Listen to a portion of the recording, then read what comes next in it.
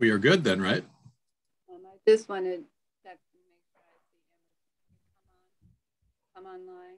Nobody has popped on yet.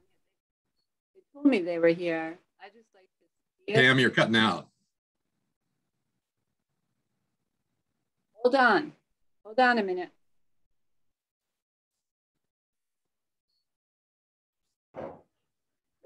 Okay, Jack, Amherst Media is in the house. Okay.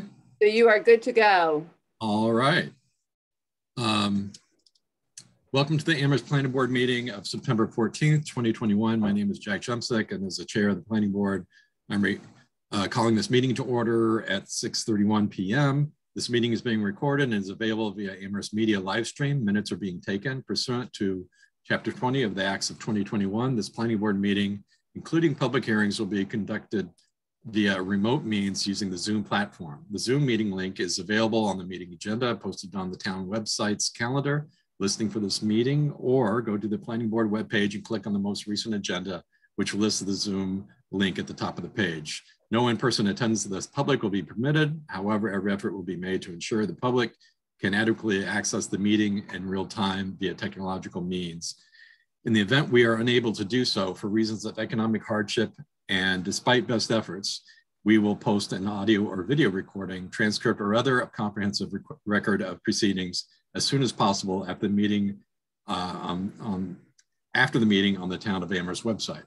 Board members, I will take a roll call. When I call your name, unmute yourself, answer affirmatively, and then please place yourselves back on mute. Maria Chow. Present. Tom Long. Present. Andrew McDougall. Present. Doug Marshall. Present. Janet McGowan. Here. Johanna Newman. Here. And myself, of course. So board members, if technical issues arise, we may need to pause temporarily to fix the problem, then continue the meeting. If the discussion needs to pause, it will be noted in the minutes. Please use the raise hand function to ask a question or make a comment. I will see your raised hand and call on you to speak. After speaking, remember to remute yourself. Opportunity for public comment will be provided during this general public comment period and reserved for comments regarding items that are not on tonight's agenda. Public comment may also be heard at other appropriate times during the meeting. Please be aware the board will not respond to comments during the general public comment period. Please indicate you wish to make a comment by clicking the raise hand button when public comment is solicited. If you have joined the Zoom meeting, use a telephone. Please indicate you wish to make a comment by pressing *9 on your telephone. When called on, please identify yourself by stating your full name and address and put yourself back into mute when finished speaking. Residents can express their views for up to 3 minutes and at the discretion of the Planning Board chair. If a speaker does not comply with these guidelines or exceeds their allotted time, their participation will be disconnected from the meeting. So the first item is the August 18th, 2021 minutes. And I don't know if there's any discussion or any motions for approval amongst the board. And I got to get my participants here. Okay, Chris.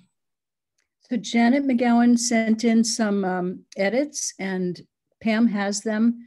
They're in red on the document that Pam will show you. They're on page 6 and I think page 8 of the draft minutes.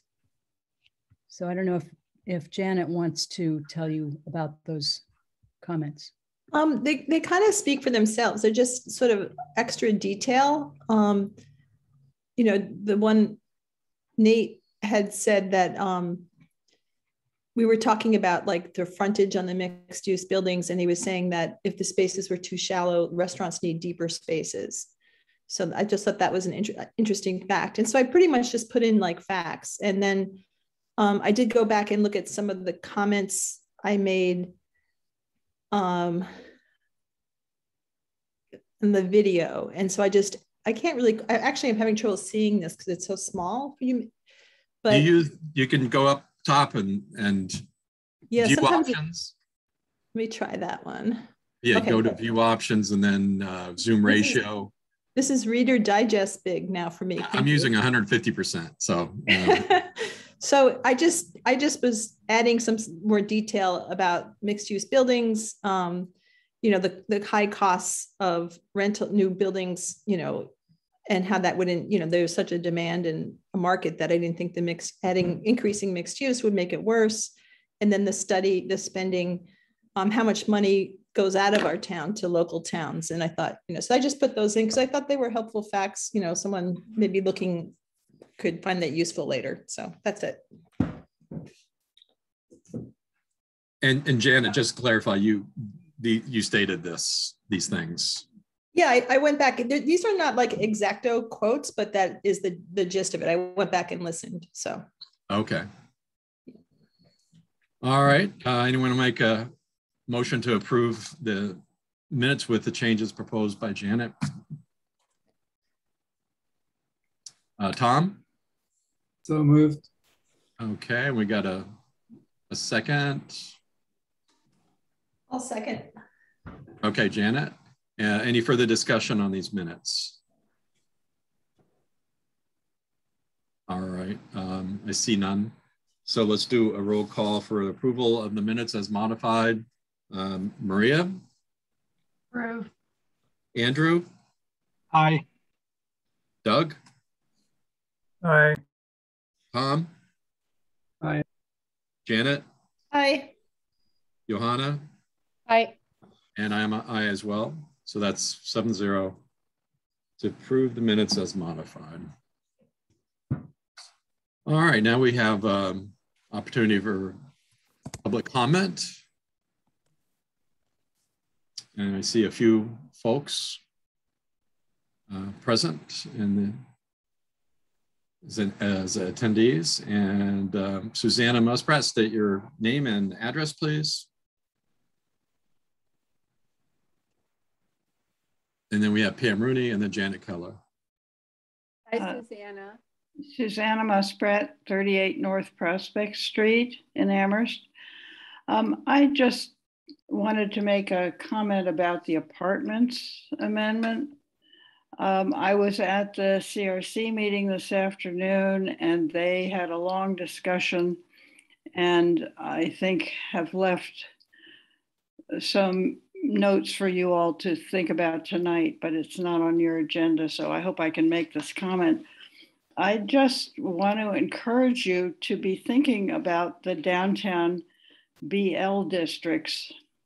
There was a lot of discussion about the desirability of having retail and commercial space on the ground floor in the BG and how to prevent that area from going heavily into apartments.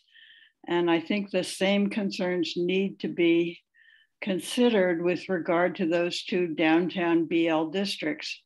For whatever reason, Maureen's analysis did not look at those two districts. It's probably because the modifications to the dimensional table for those districts are still under active discussion.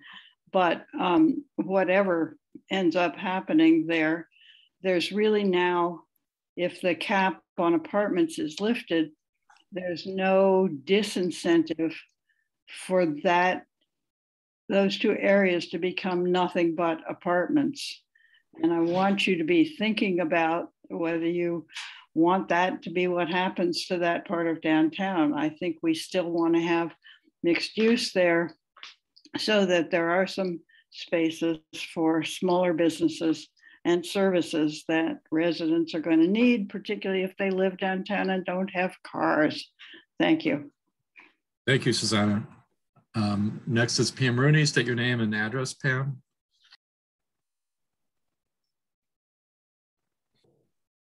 Hi, Pam.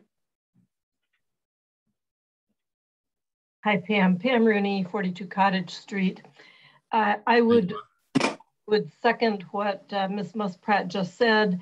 Currently, those BLs are very active commercial, and I think lifting the cap of 24 units per building is an incentive for development of those two BLs, especially along the Kendrick Park and I'll call it the Henyon Block.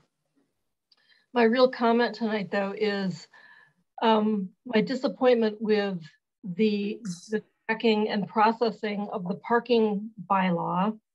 This has gone back and forth several times.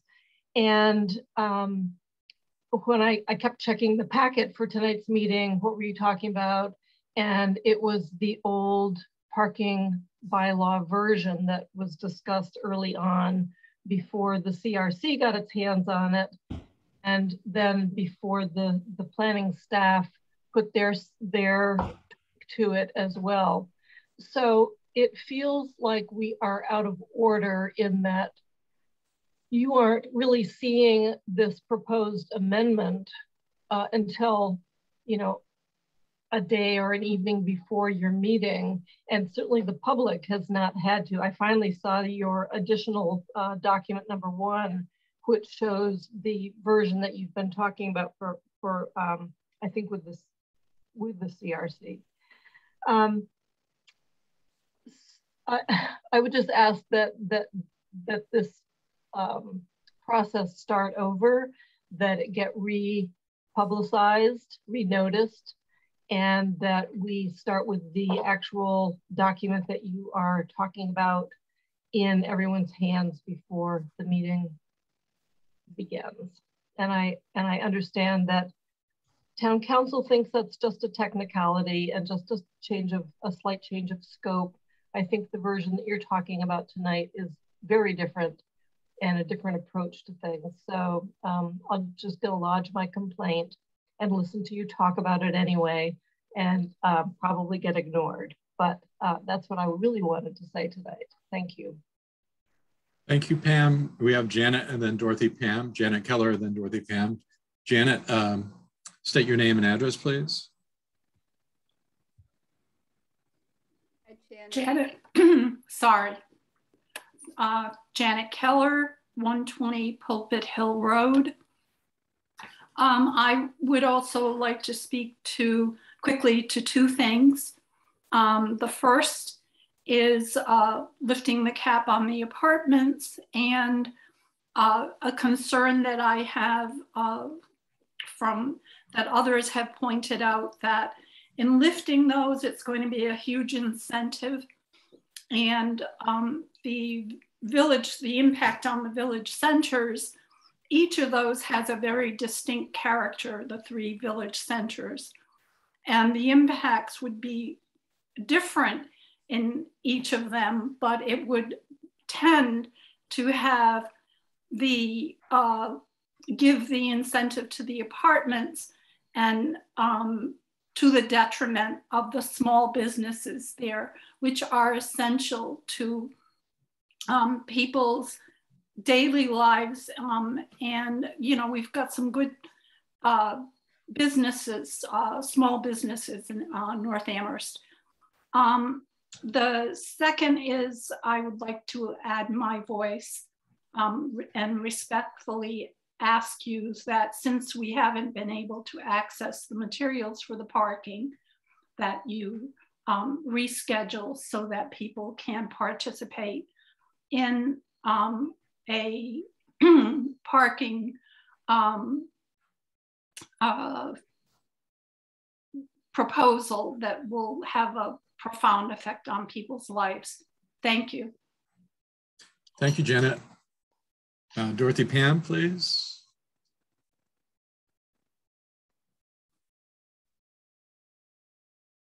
Okay, Dorothy Pam, 229 Amity Street. I agree. I had looked and looked, did not see this meeting. And I'm coming from a day in which I didn't have a minute, teaching all day, then CRC meeting, and then answering 2 emails and showing up here. So I don't even know how the parking thing has changed since the last time I tuned in.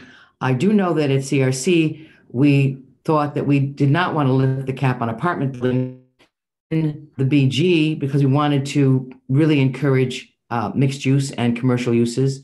There was some talk of apartment houses at the back of the places, but I began to worry, because where are people going to put their cars? Right now, Lincoln Avenue, the people are just up in arms. They cannot leave their driveways. They're feeling unsafe. There are cars parked over lawns all over the place. just way more cars than I think there were before COVID. So UMass says no more parking places for rent. Students are on waiting lists. People are panicking. So all those new people coming in to rent in the new apartments don't have a place to park because it's in a no parking district. I just think we're heading towards a really bad situation. When the planning board first presented many of its plans for the downtown, it talked about some really good ideas of shared parking to reduce the impact and costs on some of the builders, and parking in back. Convenient, yet not messing up the streetscape. So I really like parking. We need parking. People have cars.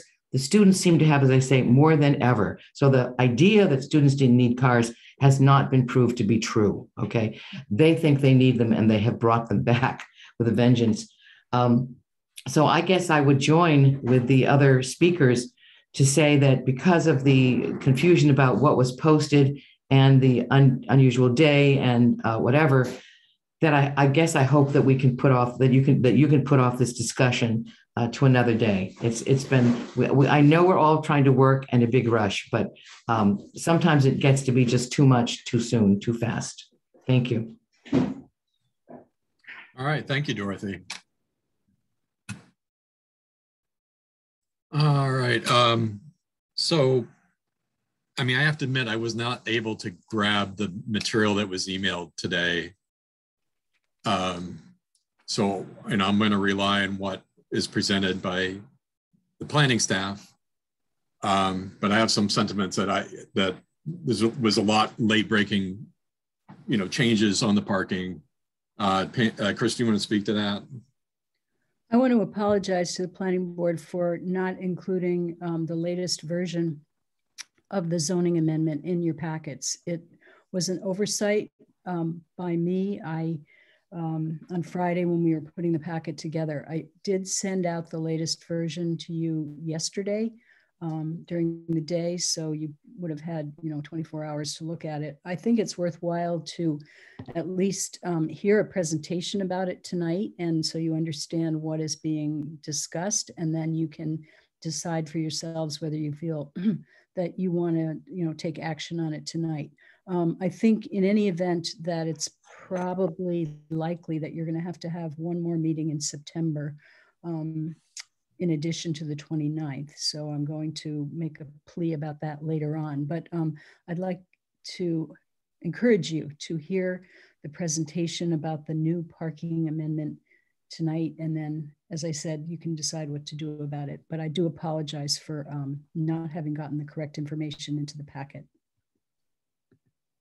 So my understanding is that we definitely would hear it, but would we be, in the majority of continuing the deliberation on this because of the new material? Janet? I've already raised this concern. I think I was the one who on Monday, I couldn't figure out what amendment we were looking at, because the packet and the notice of the meeting was talking about the original zoning amendment. And so, late yesterday, we got the August 5th, I can't remember the right dates, August 24th version. And then sometime today, we have a new version that's dated September 14th. And so I would see some use in going through that amendment, I don't know, whatever we're on. And then maybe talking about, I think I have an amendment and then Doug has one. I also think that we didn't really notify the public in the way that we need to say what we're discussing. And I have two concerns, like the notice wasn't proper. They didn't have a chance to look at it, but I don't think we've actually had a chance to look at things and digest them. I know most of us have jobs and, this is legislative language and it has a lot of nuance to it. So I would not feel comfortable voting on this or even discussing it in depth. I was kind of, I don't have a paid job, but I've spent hours this afternoon going over this. And it, as an attorney, that is the beginning of my process. And I'm very nervous about not looking at something a second time or considering how the language works. I do appreciate Janet and Doug providing detailed comments. I certainly wasn't able to, with the schedule I had. And I just, or Chris.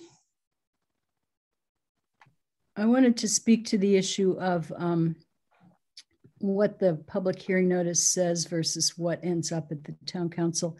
What's on your agenda is verbatim what the public hearing notice said for the July 21st public hearing. Rob Mora and I have spoken with Joel Bard, our town attorney from KP Law, and he has assured us that the zoning amendments may change over time. They may continue to evolve until the town council actually takes its vote.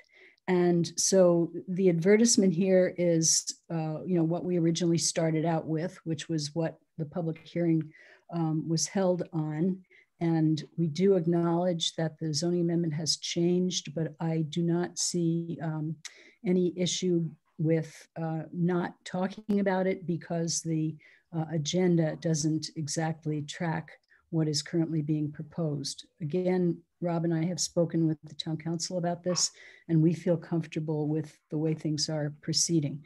I understand that you may not want to vote on this tonight, and that's perfectly reasonable, but the notice, I think, has been done properly. Yeah, I mean, I'm definitely in agreement with you on that, Chris. Just a couple other things that came up. Is the BL apartment bylaw thing that the CRC discussed, is that going to come up later in your CRC report? I will report on that in the CRC report, yeah. Mm-hmm. Okay, thank you. And then one other fact checking, is it true that the UMass parking is at maximum capacity? Can anybody confirm? Because I had no idea that it was in that situation. Chris? I've heard that from at least 2 sources, so I believe it's true. Okay. All right, interesting. So with regard to the next item, we'll go into the zoning amendment that we're going to be reviewing. It's a zoning bylaw, Article 7, parking and access regulation, discussion and vote on recommendation to town council to see if the town will vote to amend Article 7, parking and access regulation, by amending section 7.000 to separate the residential uses into 2 categories, one of which would require 2 parking places per dwelling unit, 1 family detached dwellings, 2 family detached dwellings, and townhouses and subdividable converted dwellings.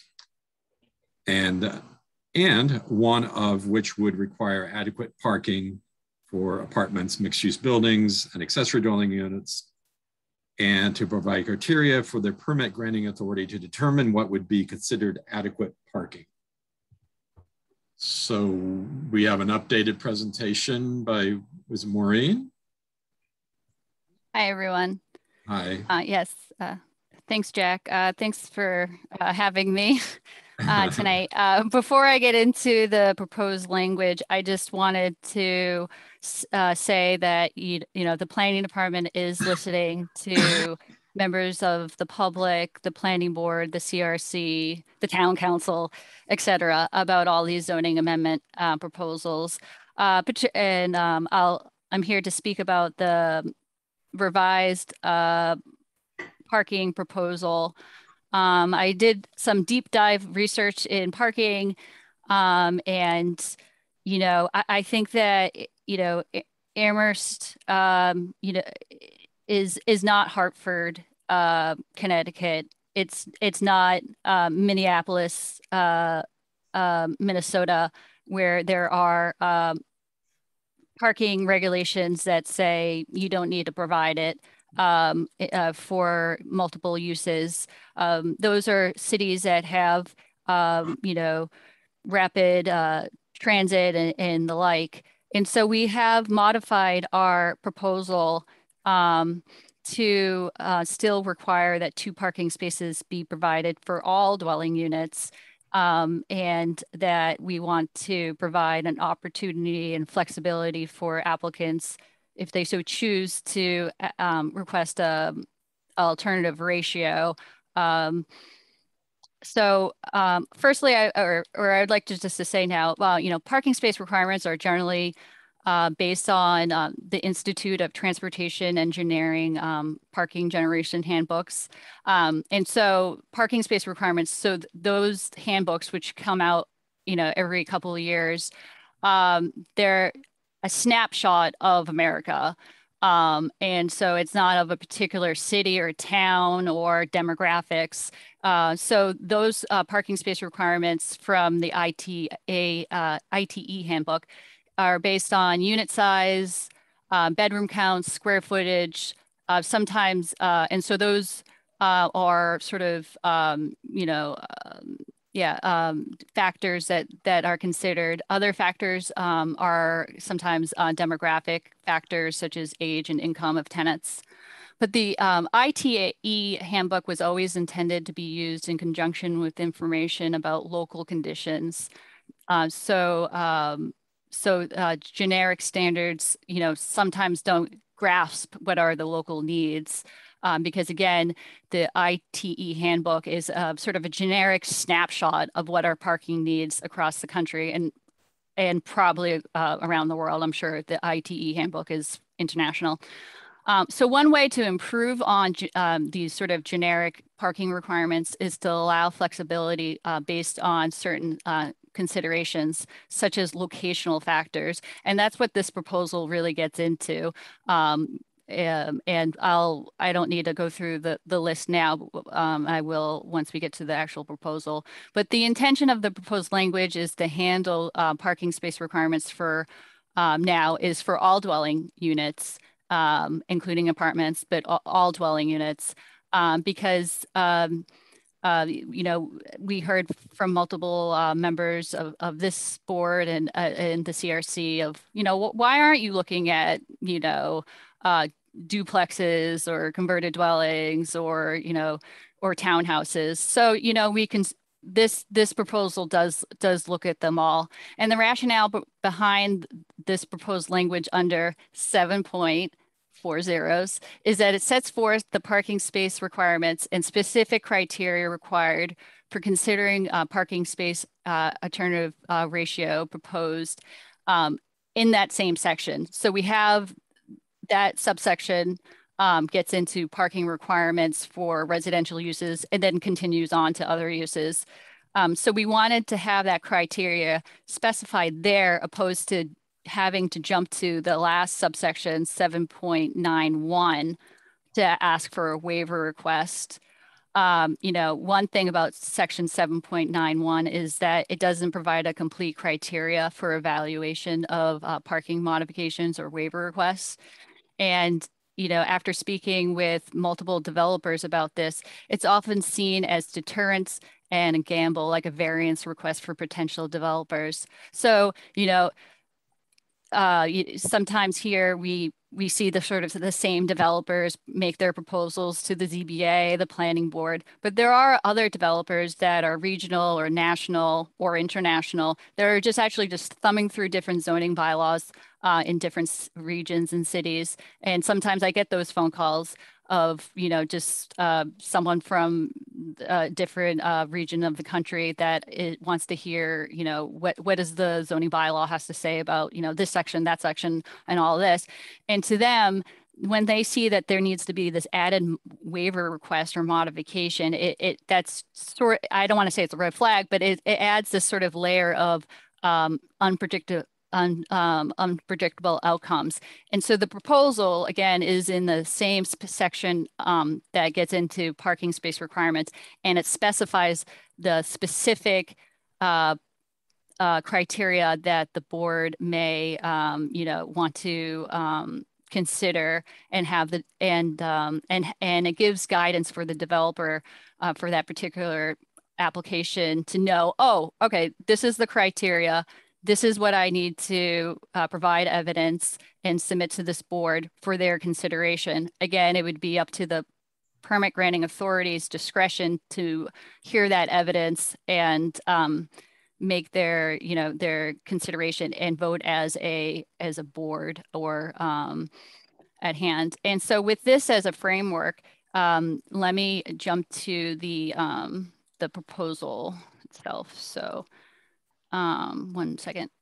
So let me Can folks see this? Yes. Okay, so I will say the September 1st zoning bylaw language is very similar to this, which is dated September 14th. Planning board member had reached out with some comments. And so the planning department felt, oh, we can tweak this a little more. Perhaps we should have just held off and pitched and discussed them at tonight's meeting. The proposal, I'll just get into what is new as of the end of August. Let's see here. So in this first paragraph, which is the beginning of section 7.0, which is about general requirements for parking, we wanted to get rid of this mention of this last line of the paragraph, which is, the permit granting.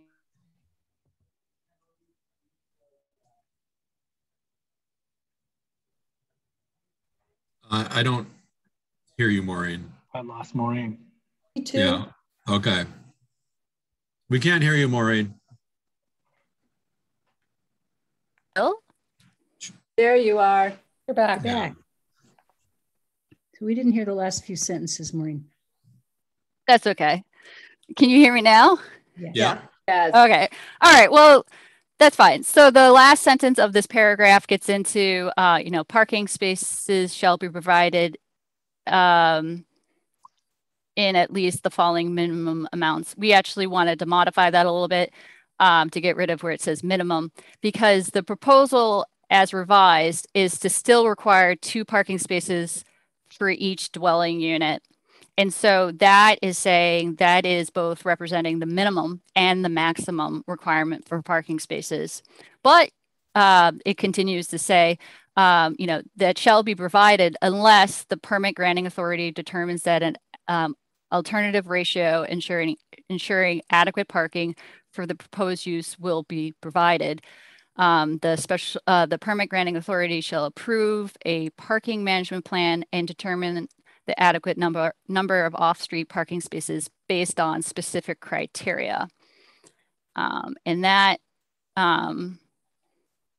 is listed here. And I could go to a clean copy if that's easier.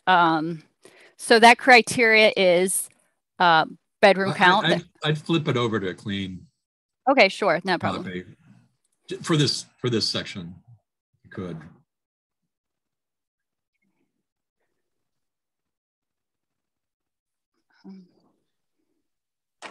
Okay, whoops. Okay. So again, 2 spaces required for each dwelling unit, but, if the applicant wants to propose an alternative ratio, they can, if the board, finds it adequate. And so what I'm about to get into is the specific factors that the permit granting authority would require that the applicant submit as evidence for their consideration. So bedroom count, traffic impact as identified in the traffic reports. This was a reworked language today. Parking utilization is documented through surveys of public or private on or off-street parking within 800 feet of the proposed use. Peak parking needs generated by on-site uses, proximity to downtown, public transit, public parking, availability of alternative modes of transportation, tenant lease restrictions relative to parking, and shared or leased parking. And this is not limited to this list. If the permit granting authority has other criteria that they think is of interest, the permit granting authority has the discretion to add other factors. And so that would be part of that public hearing process. Yep. Mark, I'm sorry, Maureen. Jack, I'm not sure why we left the corrected draft, because that's just for this section here. Yeah, I think it's easier in a way because there's been edits to the edits. And some of them are quite significant. So I find that easier to see the changes than to just look at it as text. am I alone in this? Because I think if I was a person who was trying to follow this, as a person who is myself, but also a member of the public, it would be easier to see what's been changed since the last change, which I guess I'm not even sure they ever got. So, but this is helpful to me. Okay, we can leave it this one. That's fine. Sure. Yeah. So the three changes that were provided in this version of the proposal is the criteria. So the first one, traffic impact, that's the criteria. So, the permit granting authority would want to know what is the traffic happening to the adjacent streets or that, block that within the vicinity of the proposed development. And the product is the traffic report. But the analysis is looking at the traffic impact. And so that was a good suggestion by a planning board member to sort of clarify that.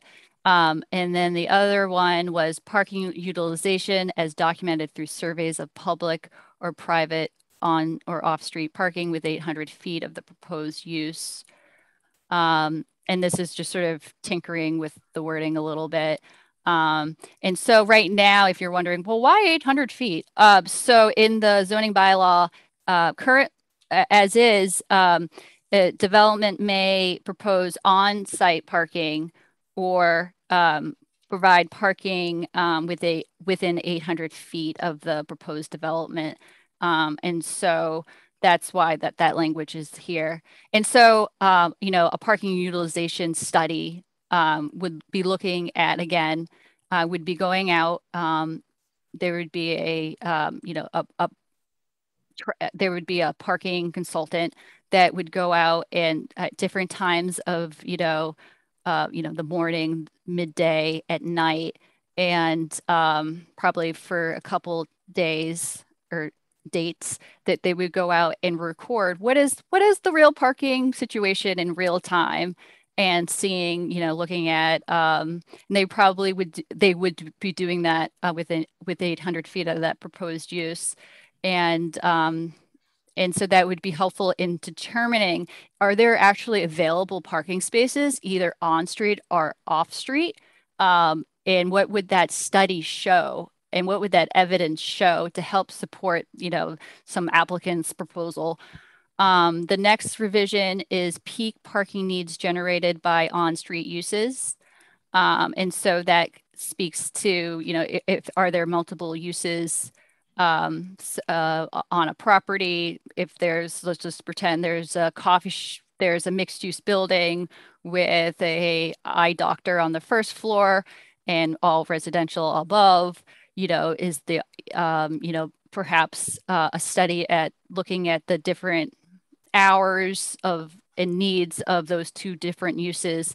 Do they complement each other in a way that could, provide or have a consideration of providing shared or leased parking between the two uses?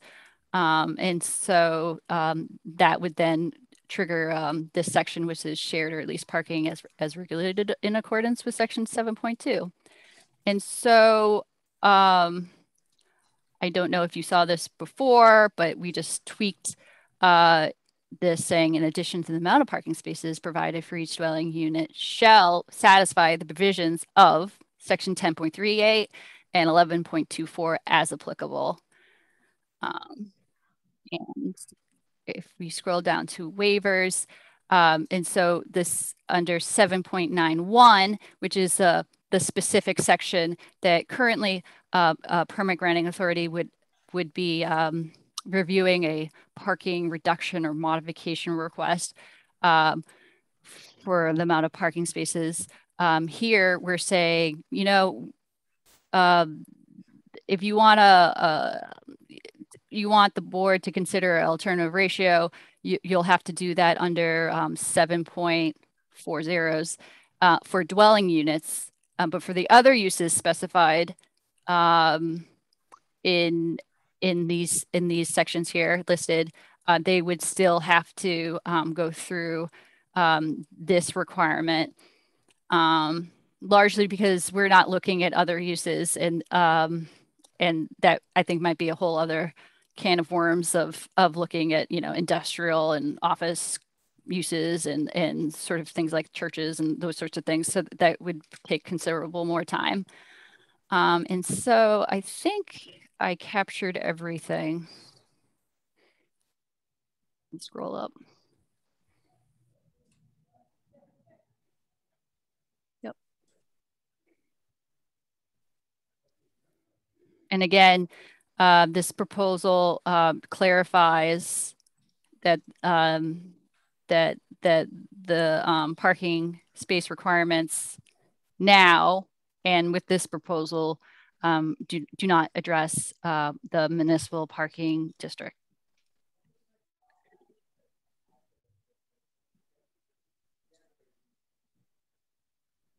Thank you, Maureen.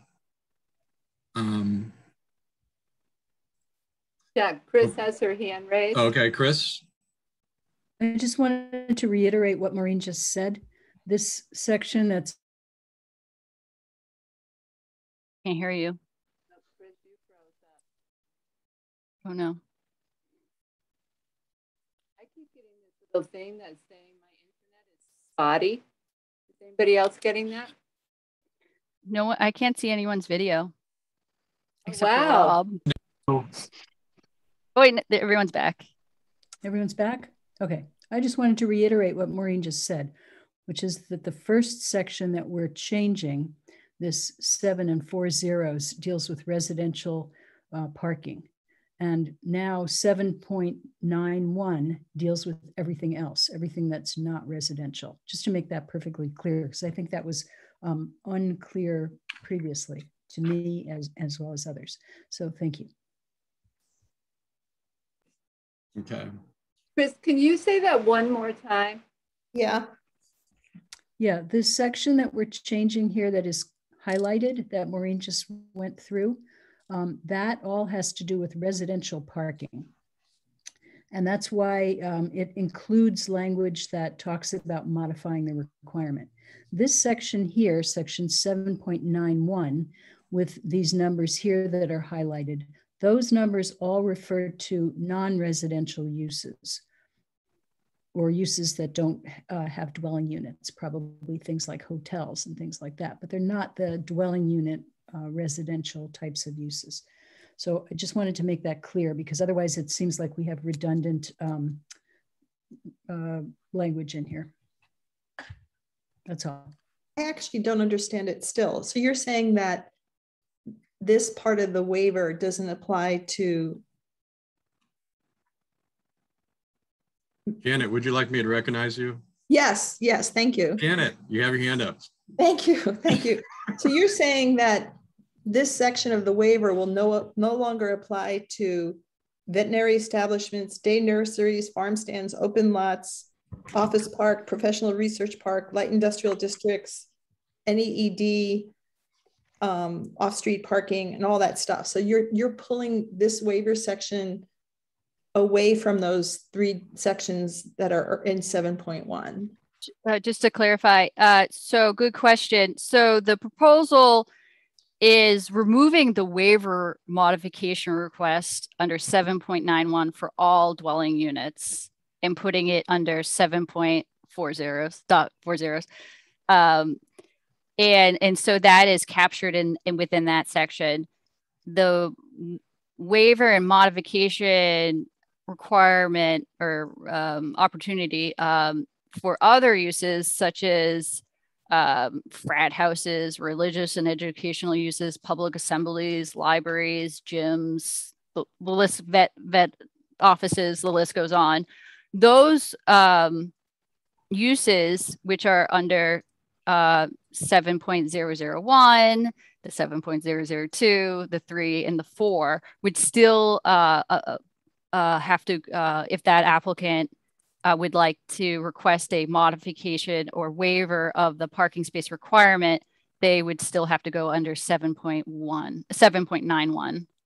So we're not removing any sort of opportunity from anyone to ask for either a waiver request for these different uses or asking for alternative ratio of parking spaces for the dwelling units.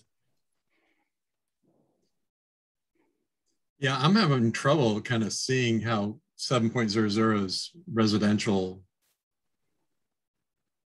Just looking at 7.00. So it's not very. So it's just listed. So I'm looking at. Oh, I'm sorry. I'm looking at an old copy. All right. Okay. I'm gonna close this copy I'm looking at. I did not get the last email. I wasn't able to download it, so I'm sorry. Chris, you have your hand up? I just wanted to say everything under 7.000, which is 3 zeros, is dwelling units. Everything else is not dwelling units, okay? So all we're dealing with tonight and changing is dwelling units. We're not changing all of the other things, okay?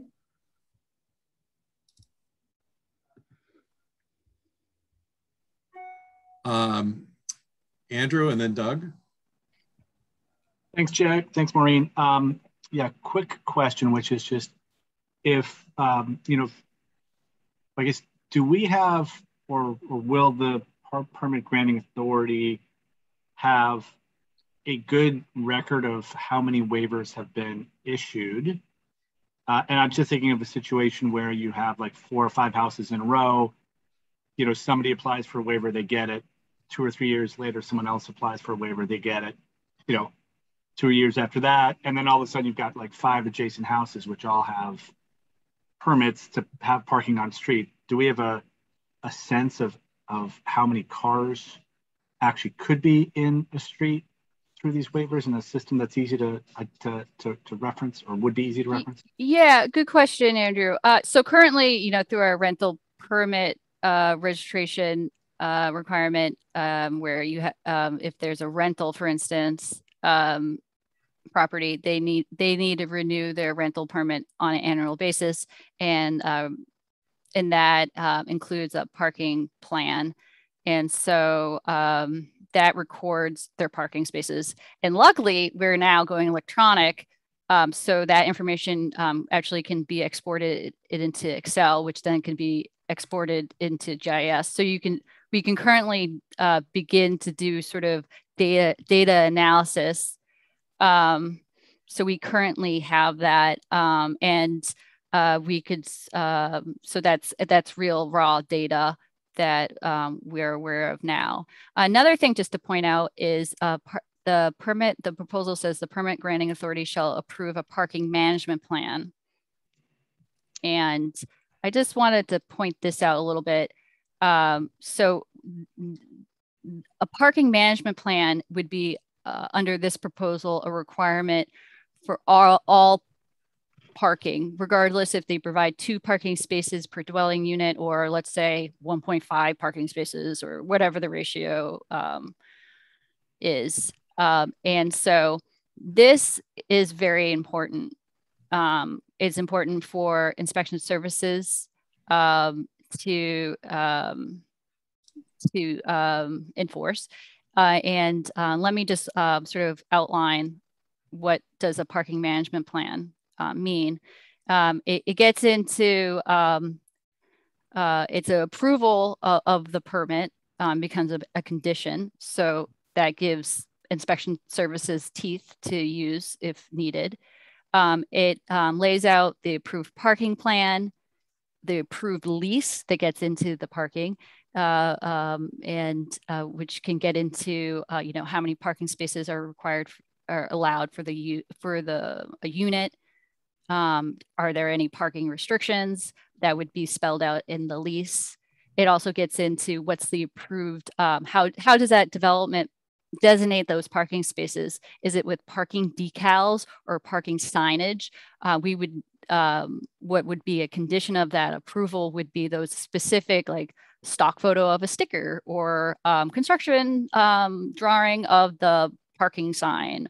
And that would have to be part of it. It also, part of the approved parking management plan gets into a written narrative of specifying all this sorts of stuff. How many parking spaces are provided for the property?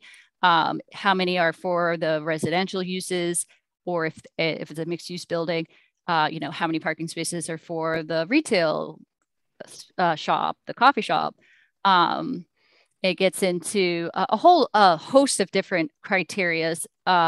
One largely being how are the developer enforcing these sort of these details, and it also gets into how is the developer going to propose or encourage their residents to you know, maybe consider carpooling or having a bike share program located at their property. How are they going to implement that in the future? And that would be something for them to seek out. And the permit granting authority could make an additional condition saying, you know what, we want you to come back next year and maybe every 5 years. And you're going to show us how you are actually encouraging your residents to reduce the need for parking and reduce the traffic impact to the surrounding neighborhoods. And so there's a lot of information and there's a lot of power that both the Zoning Board of Appeals and Planning Board can do to provide safeguards for ensuring that there is that the applicant or the developer is upholding what they told in the public hearing process, and making conditions that will you know, keep them at good faith. So, a quick fast follow, Jack? Yeah, sure. So I love hearing how thorough that is. I guess from a data perspective makes me a little nervous, but you know, in terms of how we capture, I guess that the question I'm trying to get the answer for is, like, we've heard some folks talk about specific streets with parking issues. Do we have an easy mechanism to say that, you know, there are 20 cars that can park off street on Lincoln Road right now? Like, can you get that type of answer quickly? Because as we think about moving forward, if somebody else brings a new proposal, again, it'd be really useful to understand what's currently in play. That I think that would cause us to think differently about each proposal. Good question. And, you know, I think that, you know, the town can do a lot of stuff. The town can do its own parking study. Town has done previous parking studies. Town probably will do future parking studies.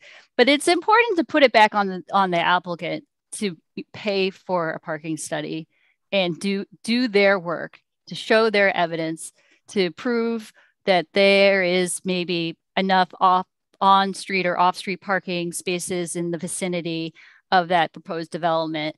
And maybe other criteria listed here that's in front of your screen, and have them do the due diligence that's required.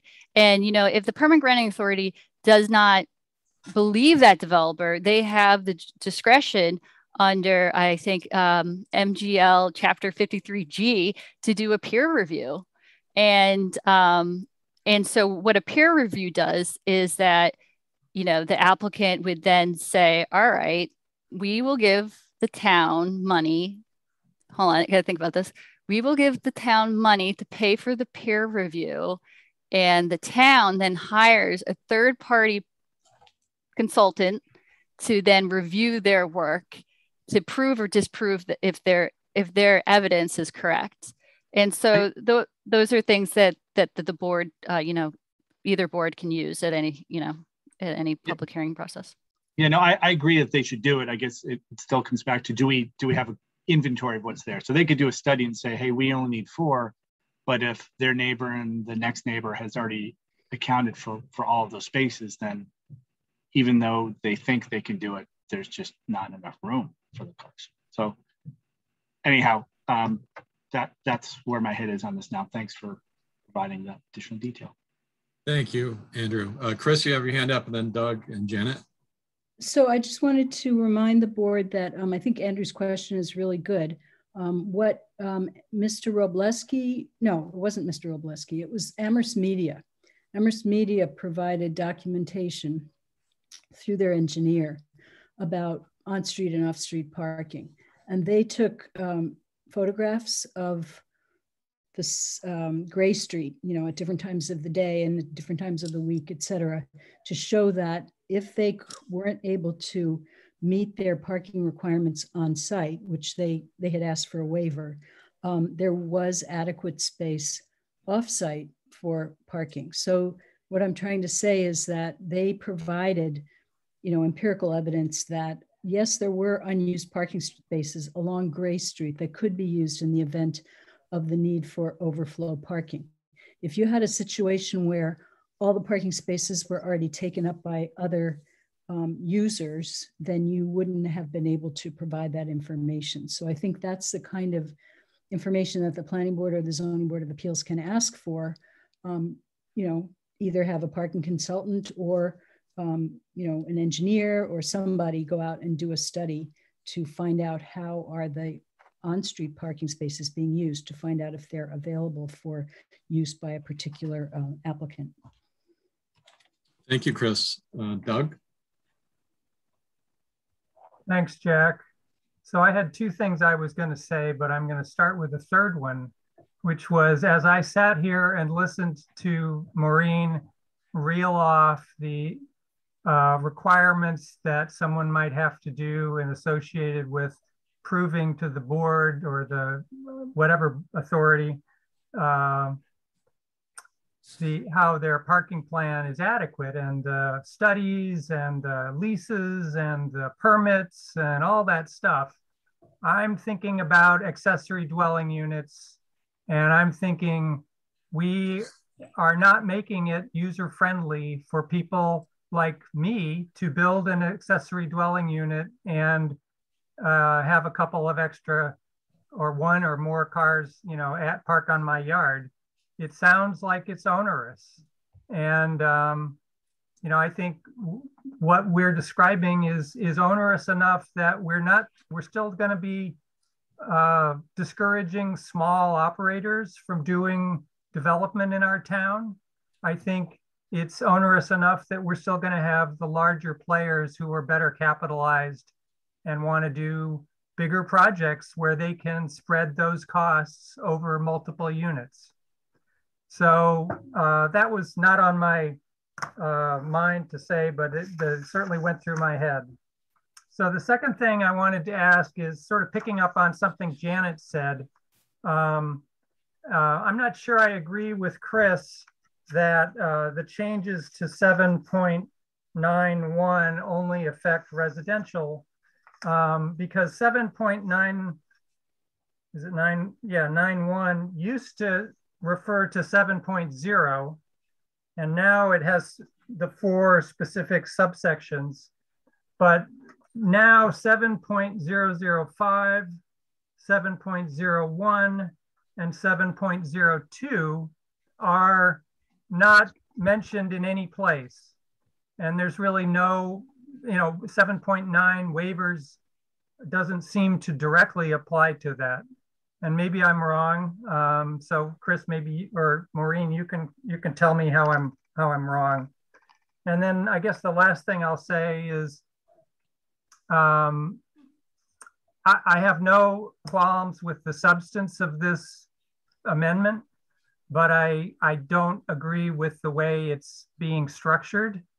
If you're gonna talk about the waiver process for different types of uses, then you structure it according to the uses. And as you go through each use, you talk about the waiver process. Or, you set the requirements up front for each use. And then at the end, you have a waiver section that talks about all the waivers. So we've got kind of two different things going on in terms of the structure of the bylaw. And, it's not the way I would write it, but I don't disagree with the substance. Thanks. Thank you, Doug. Maureen, did you want to respond in any way, or you can wait? I guess real quick about the ADU, and are we making this to onerous for a use such as a accessory dwelling unit, you know, you know, there would be very sort of limited amount of information needed for an ADU, since it's, you know, up to 3 unrelated individuals that could live there. And so, you know, there would be, you know, 2 parking spaces required. You know, maybe they want to request only 1. And so the types of information that, you know, the permit granting authority would need for that is going to be concentrated on just that, you know, that small request. And so, you know, I don't feel that it would take a whole lot of information or time for them to provide. And we probably would come up with some sort of formalized, some sort of standardized form of information that they would need to submit, and probably could be a page or 2. And certainly they would still need to continue to submit their parking plan, but they would need to say, you know, we have this kind of these, you know, 2 spaces and for their tenants, and here is the lease, and these parking spaces will be maintained. And so it probably would be sort of focused on those sort of basic questions. As I think the density of a residential use increases, sort of the level of detail and impact that it could have to the site and to the surrounding neighborhood increases. And so I would, you know, I would recommend that a permit granting authority, you know, increase the sort of amount of evidence that would need to be submitted as the density does increase. About the uses under, let's see here, 7.00, I kind of lost track of all the uses that you had mentioned of your confusion, but perhaps Chris got a better grasp. Maureen, do you want me to repeat them? Yeah, that would be great. All right, so it looks to me like we've left out 7.005, 7.01, and 7.02. Okay, so I made a little note in my bylaw. Okay, so let's see here. So 7.001 is listed, and that's for it looks like sort of boarding rooms, lodging. No, that was not one of them. 7.005. Oh, okay. Yeah, we'll start with that. Sure. You had, okay, 7.005. Oh, okay. For all other uses. Oh, you're right. We could, yep. No, thank you. And then 7.01. Yeah, I won't do this actually. And then 7.02. So I see what you're saying about 5. 1 and 2 are listed. Can you see that on your screen? No, because what's on the screen has too many zeros. Maybe is that the confusion? Isn't there 2 zeros? And then I'm talking about 7.01. 7.01. 7.01. And Jack, can I help out with this? And 7.02. Jack is giving me permission to help out with this. All right, Chris. Yeah, I mean, I'm still lost because I don't have a copy that everybody's looking at, and well, I'm just looking at frustrating. The zoning bylaw. So those aren't uses under 7.01 or 7.02, I believe, except for the office.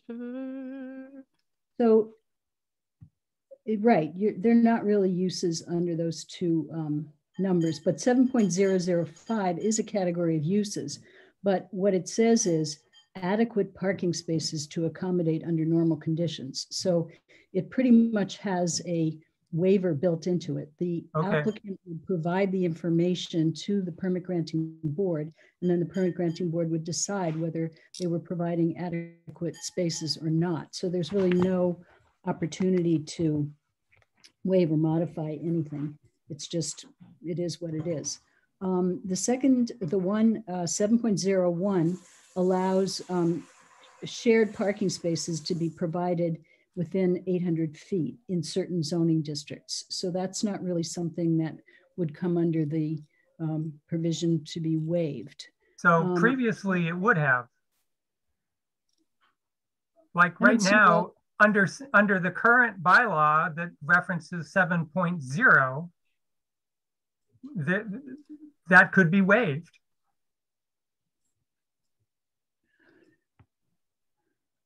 Yes. Chris, can I help? Yes, please. If Jack. So yeah, Jack, thanks. So all of these three sections that Doug has mentioned can still be waived under 7.9 for reasons of safety and site design. So the section we've been looking at and focused on is 7.91 having to do with parking space requirements. So we identified the sections that have a value for a parking count, but 7.9 still exists and can modify any section of Article 7. All right. Thanks for that explanation, Rob. Great. Chris, did you want to? No, I have no further comment. All right, Janet. So I think Doug's questions are a good segue. I don't know. I know we're trying not to discuss it, but just to understand what the provisions are, or the revisions and provisions are saying. And so I wonder if we can put if it's time to put my amendment up, and people could look at it, and then I could explain what I was thinking with it. And then I don't know if we're trying to understand the changed language and the amendments, but not discuss them in terms of like, I like it, I don't like it, or something like that. That's my understanding. So I wonder if it's a moment for the amendment, proposed amendment. Chris, you got your hand up. Yeah, I don't think we said that we weren't going to discuss this. I said that the main goal of tonight was to present it and have you understand it, but that doesn't prevent you from discussing it if you want to discuss it. So okay. So I thought okay, I had the impression we were just going to look at the language, try to understand it, and then discuss it at a next meeting, and maybe vote on it. Is that, did other members feel that way, or did they understand that way? Because I actually have a lot of comments I could make about this, but to me it moves into like, I like this about this, I don't understand this about this. Are we doing that for an amendment a lot of us haven't looked at for much time, or is that, it doesn't seem super useful to me, but I thought maybe if we could present my amendment, I could say here's what I was thinking. That has been distributed, so let's look at your amendment. I think that'd be appropriate. Chris, is your hand up? Yeah, my hand is up. I don't see why you can't discuss it, even though not everybody has had an opportunity to really study it. I think you can put off your vote, but I think this is a good opportunity to discuss it because you're all here and meeting. So I wouldn't hold yourselves back from discussing it just because some of you haven't had time to really look at it. I don't know if anybody has a different opinion, but it seems like this is an opportunity to ask questions, discuss it, not vote, but really try to understand it. And if you have questions, ask your questions. I agree. So Pam, or do you have that we can? I believe so, Jack. Hold on, I have an awful lot of things. Hang on.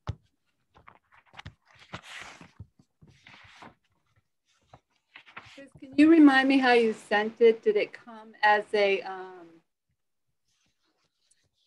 PDF?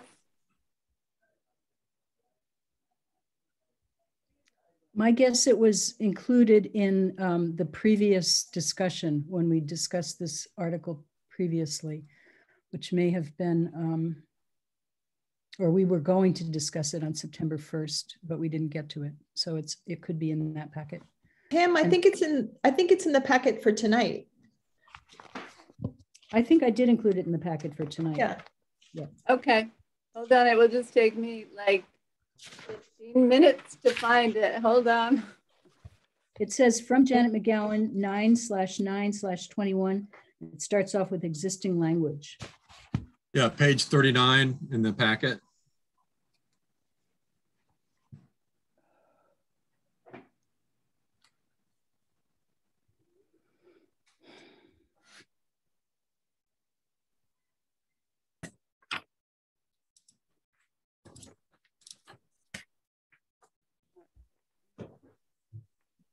Either. Hold on.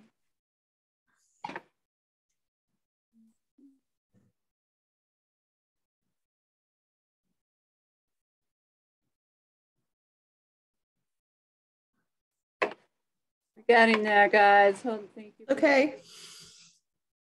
We're getting there.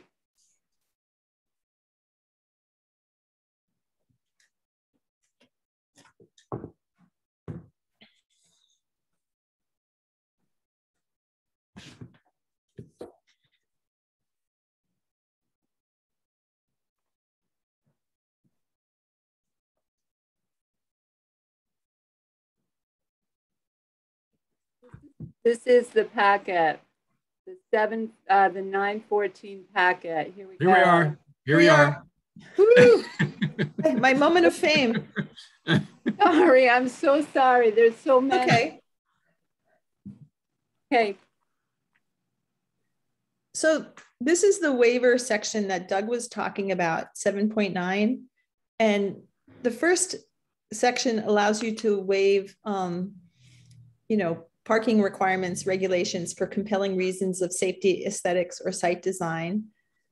And then 7.91 is the rest. That's the only other thing. And so it says that the parking space required under 7.0 may be modified when one or more of the following conditions are met.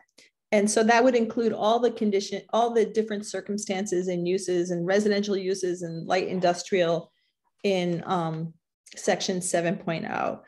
And so the first subsection says peak parking needs generated by on-site uses occur at different times. So, your health club is only open at night or early in the morning, your lunch rush is at a different time.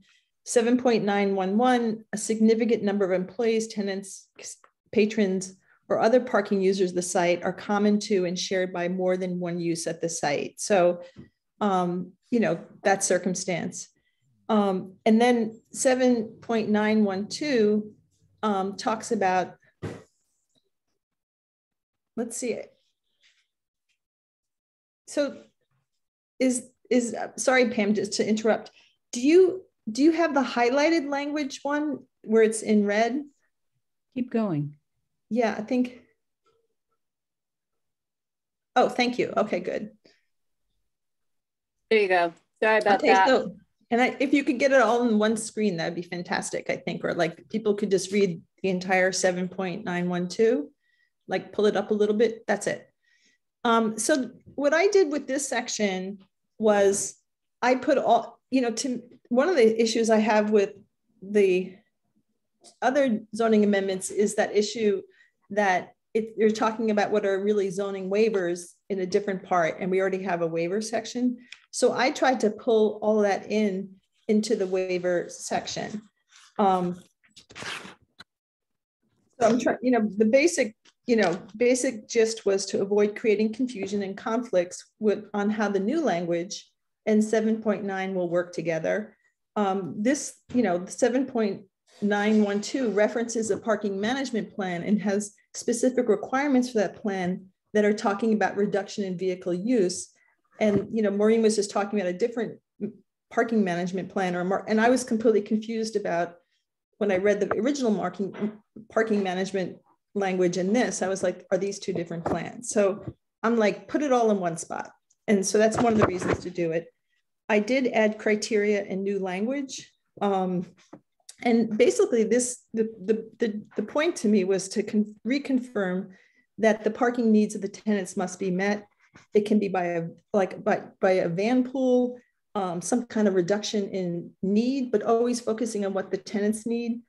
For example, Aspen Heights has a daily van that runs from 7 a.m. to 7 p.m. weekdays.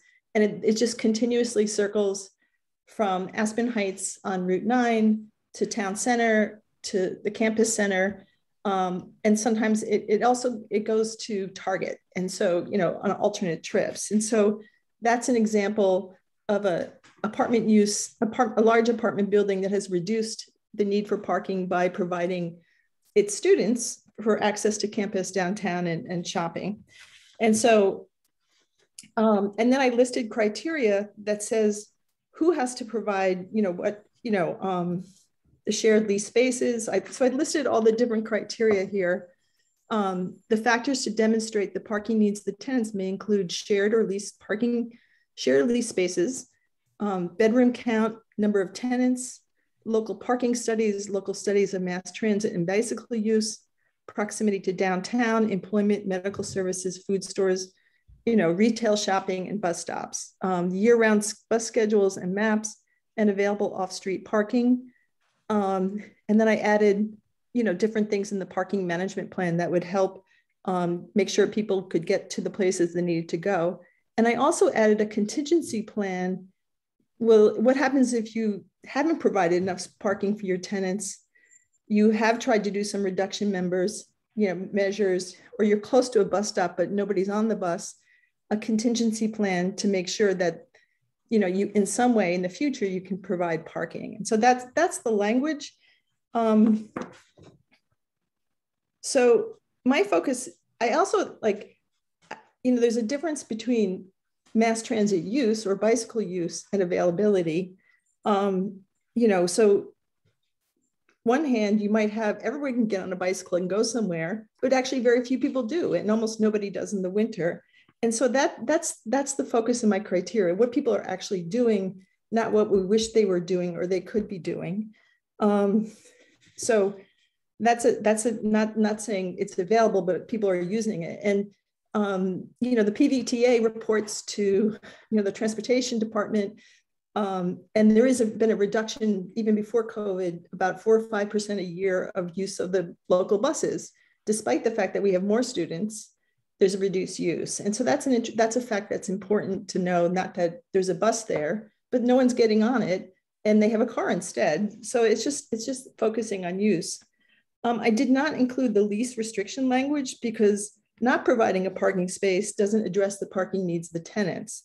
And it's sort of like, you know, the tenants will have cars, as we've seen by photograph to photograph, and having a lease restriction and saying, well, I have a lease restriction, no one's going to need to park, is really only pushing the parking burden somewhere else.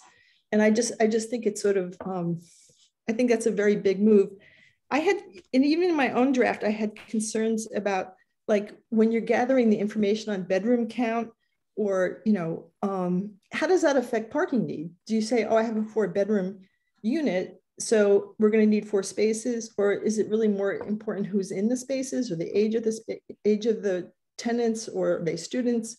So like, how would the board apply that information, saying, okay, we have 10 3-bedroom units, that means they need X spaces. And like, so how are they going to do that calculation?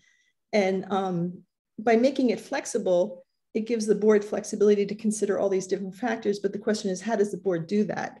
Most places just sort of pick square footage, unit count, you know, what zoning district you're in, and then give you a number. And so I just wondered about that. I wondered about what factors actually in Amherst affect parking need. Is the type of tenant, the age, the income, you know, undergraduate versus graduate, family size, you know, what, I don't know. I really think we need to do parking studies before we make the changes, so we know what our community needs are. And also to give us time to see how the recent parking waivers have been work, because 6 out of the 6 buildings that have gotten parking waivers, only 2 have been built. So I think that data would help inform what the real criteria, the important criteria is for Amherst. And I think that's it. I just wondered if we should add criteria about like rentals, owner occupied students, unrelated adults, on things like that. So that's my thing. But I do, you know, I do feel like the amendments that are being proposed really conflict with this parking waiver, and all that information can go in here. So anybody reading the bylaw is like, okay, I'm required two parking spaces per unit. And then, but there's a waiver at the end, and here's how the waiver works. Right now, I think it's sort of a conflict of language and confusing. And certainly it's been confusing to me. So that's a lot of information. Good. Chris or anyone from the town, Rob, want to respond to any of Janet's points at this time? Or questions? Okay, Maria. So I just want to take a step back about what was the spirit of this parking amendment. And it was basically to not do a parking waiver. We were trying to avoid having the 4-hour-long meetings we were having before this board, this current board, where we were discussing literally the factors that Maureen listed as far as deciding what was adequate parking. And that was because we were getting all these parking waivers coming to us for these mixed use projects. So the spirit of the sort of big push for this amendment was to not have a parking waiver hurdle, but to actually embed in the zoning bylaw requirement for now it's all residential instead of leaving out the 1-family, 2-family townhouse dwellings. It's just to say, okay, if you want to do something with housing, here is how we're going to judge whether you are providing adequate parking, embedded in section 7.40.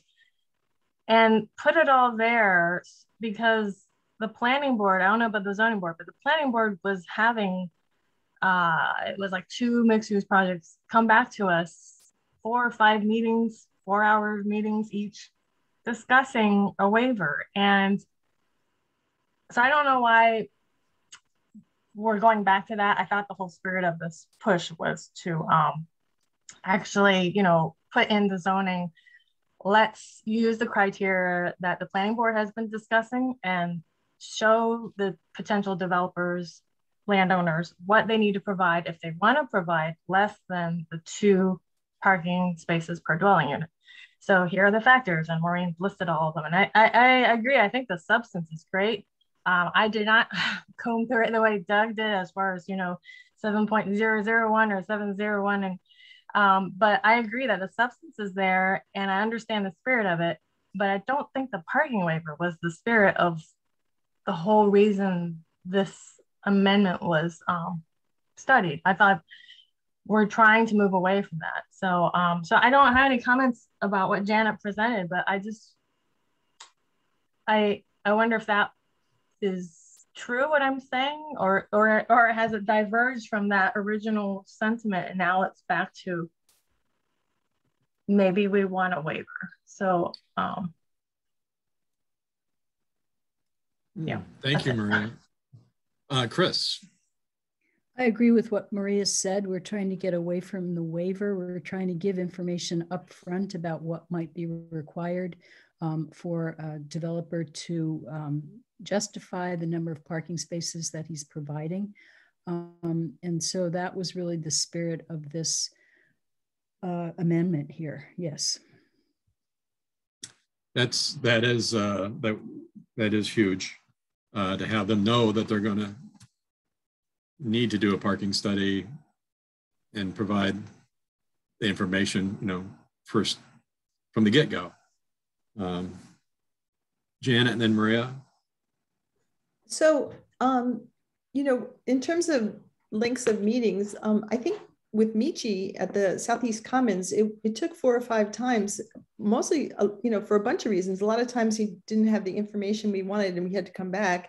We did spend a long time talking about parking, but it wasn't like 20 or 25 hours.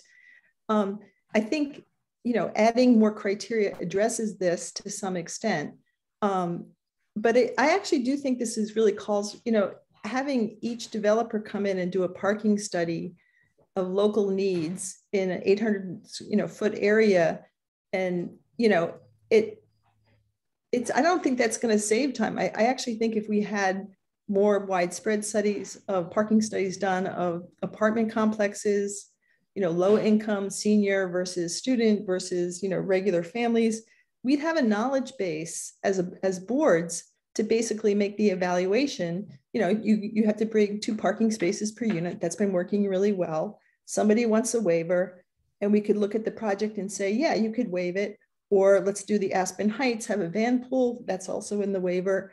So I don't know that going, project by project, always doing separate studies and talking about it, like what's more important, bedroom count versus, whatever, is going to really slow things down.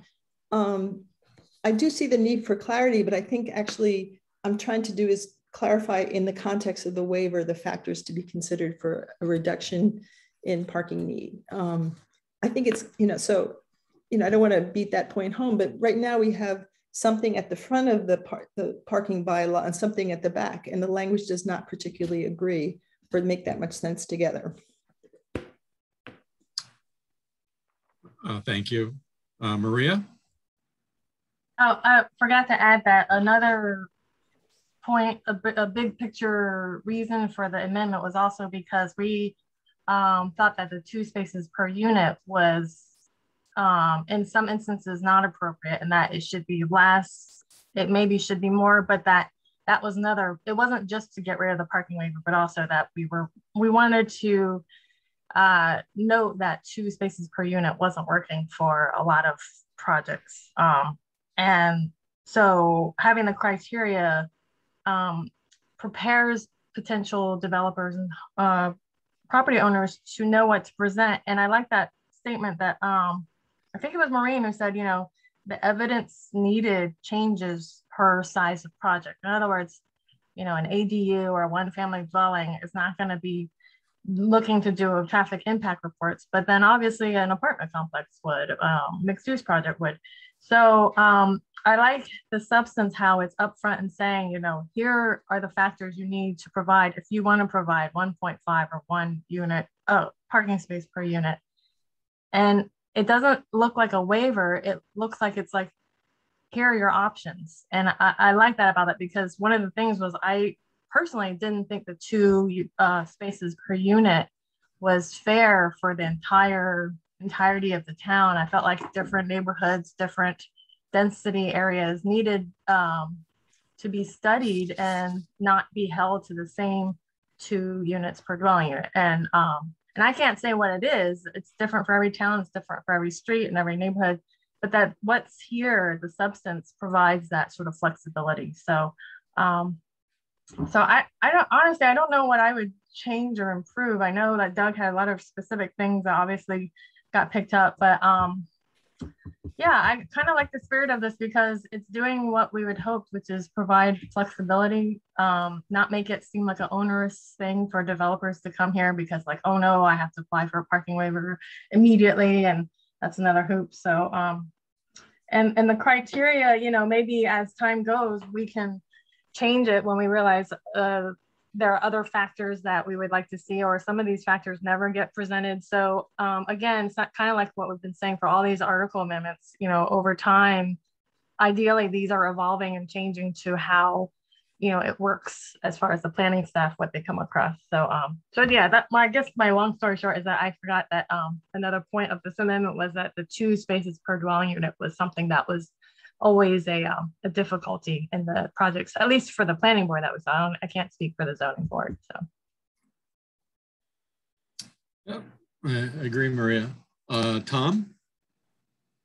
I was actually just, my comments were almost identical to what Maria was just saying. I was going to raise the fact that I think there were issues with the fact that certain sites made it virtually impossible to be developed with 2 parking spots per unit, and I think the same might even go for commercial in some places based on what we have. But I mean, the nature of it was to put the onus on the developer to give proof upfront as to what number of parking spots they should have and why. rather than it be something that, and again, and the reason I think, Janet, yeah, I do agree that we can do some studies now, but I think there's also a lot of conditions that we haven't examined yet. And I think we want to put that burden on the, the developer to say, okay, well, here's this condition. It's this wide, it's, fronting downtown, or it's in a more residential area that we haven't really looked at in terms of scale before, or the size of property or access points. So I think, each one's going to be unique. And I think if we are upfront about asking the developer to show us that data, we have that data and we have all that we can collect and use in the future. But it's also something that we can ask of them really simply upfront without asking them to provide a waiver. What is a little bit disturbing to me is this recent revelation that UMass parking is maxed out, because I always thought like that was always underutilized versus maxed out. And for me, that's a game changer in terms of our parking situation in this town. I mean, I saw all the photos. I know around my house, there's this 8 cars in a driveway. It's kind of crazy. And I think, sometimes we want to solve all our parking problems with this bylaw, and probably, that's not going to happen. But I did have one question for Rob with regard to, we got some comments.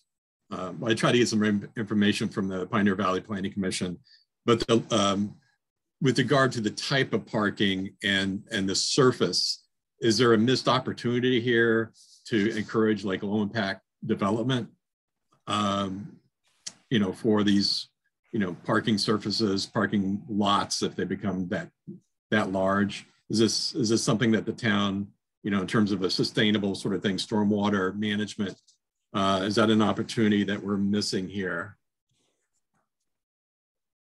So I think that's something we're definitely interested in, but we are at this point not looking at the design standards of sections Article 7, and that's where we would be addressing that type of those types of issues. But yeah, we are absolutely interested in that. Okay. All right, Janet.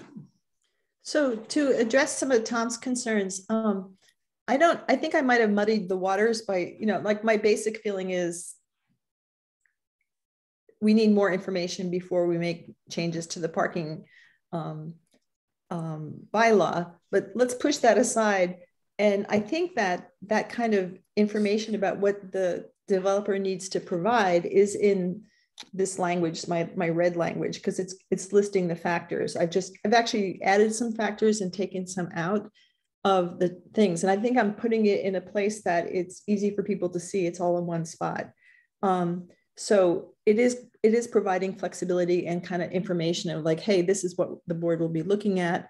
In terms of like the complexity of applying for a parking waiver, it's like when you fill out your, it's like just saying, there's like a check and you're just seeking, what waivers you're seeking, you check parking, and then you would provide the information. So it's not like a big, crazy administrative procedure or special permit. So I think what I'm trying to do is just sort of clarify, here's the rule, and then here's, you can get a waiver to the rule, and there's 3 or 4 reasons, it's not just 7.912, there's other earlier ones, they're all in one place, and they cover all parking. There's not like this kind of parking versus that. So I'm trying to make it sort of simple, but also laying out the criteria that developers will know when to apply things, and what the board will be looking at. Personally, I'm a little confused about what the criteria means and what the studies would show or what the impacts would be. I'm not sure the board, as they apply these, will have any more clarity than what one of the chair said at 462 Main Street. We're basically guessing here, and stuff. So, but part of the clarity we're going to get is when the 4 buildings are built, which have reduced parking. Southeast Street Commons was less than 1 parking space per unit. How did that work out? And we'll be able to know and look at that. We're not there yet, but I'm trying to do is keep the bylaw sort of coherent and have the sections kind of work together, not against each other or in a confusing way. And I'm hoping that I'm incorporating those criteria and concerns and helping developers see, the path forward. Thank you, Janet. Tom? Hey, Jen, I'm not actually against your language. I think it's the fact that the default is still 2 parking spaces per unit, which is something that over the years we've, prior to myself being on this this board, but from what I've gathered and also from recent projects, 2 is not the answer. So it doesn't really work in small conditions, and it doesn't really work in urban downtown conditions, and it doesn't work in backyard lots, right? So 2 is just not working. So let's actually go to a criteria that's gonna fit, so we're not saying do this or get a waiver. We're just saying the rule is this, because 2 doesn't work no matter how you cut it. So I think it just simplifies the process because it's not an either or. So when I've looked at other towns like Northampton and Somerville, which I still have a leg in, usually they pick unit count, district, like the core district versus the less core district. They do pick a number, and it could be based on square footage, and they pick a number, and then they tell you how many spaces you required for your square foot. And in a way, we're trying to have everything. And then, most places literally have a number tied to some factor and probably have a waiver requirement, right? And so, we picked 2 spaces per unit. That may be the wrong number. It used to be 1.5, and now it's 2. And, people living next to a student house would say it should be 4 per unit, right? And so that's information that we could look at and gather and say, okay, have we picked the right number? Have we picked the right factor?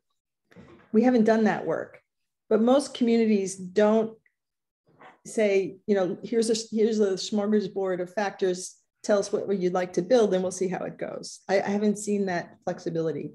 That's part of our data collection, right? So we can't make those decisions or predictions about the future without that collection. And so I think the process is trying to do that. That's and I think, I think most communities, they have been revising them, but it's based on data, but they do pick a number and they tie it to some factor, unit, square footage, number of beds, the location in the downtown core versus the outer core. They can be quite extensive, but they're picking a number and sticking with it most of the times, and it gives developers clarity. Yeah, I'm wondering, like, if we're kind of pulling away from prescribed numbers, and then is this like a form-based approach to our parking solution? Which again, I'm intrigued by that concept, but that the form-based, I always look to Maria for what, is this analogous to what a, form-based sort of, architectural sort of design standard would be? Is it kind of embedded in this approach that we're trying to take? Maria, then Maureen.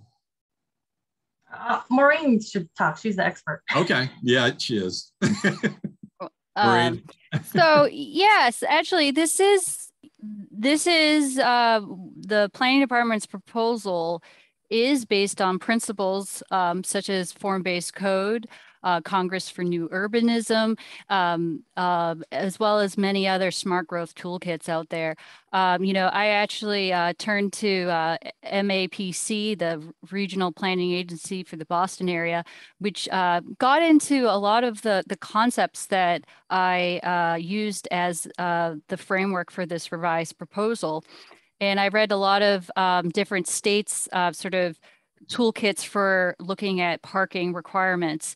And they all have a very common thread, is thinking about providing, I think it's going to be a new term, providing flexible parking requirements. And when you are permit granting authorities are thinking about that or considering what is that sweet spot, what is that number for development? It's site specific, it's neighbor specific.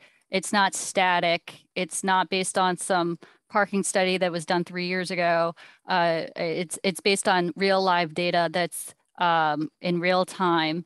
And this is where the real common theme is that they put in considerations that are specific to locational factors and sometimes demographic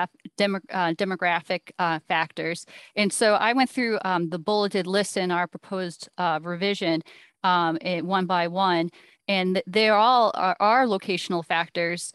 Looking at, access to public transit, the proximity and connectivity to downtown and public transit, and looking at parking studies to see, what is in real time, what is the parking reality on private lots, on public lots, on streets, parking spaces within the vicinity of that development.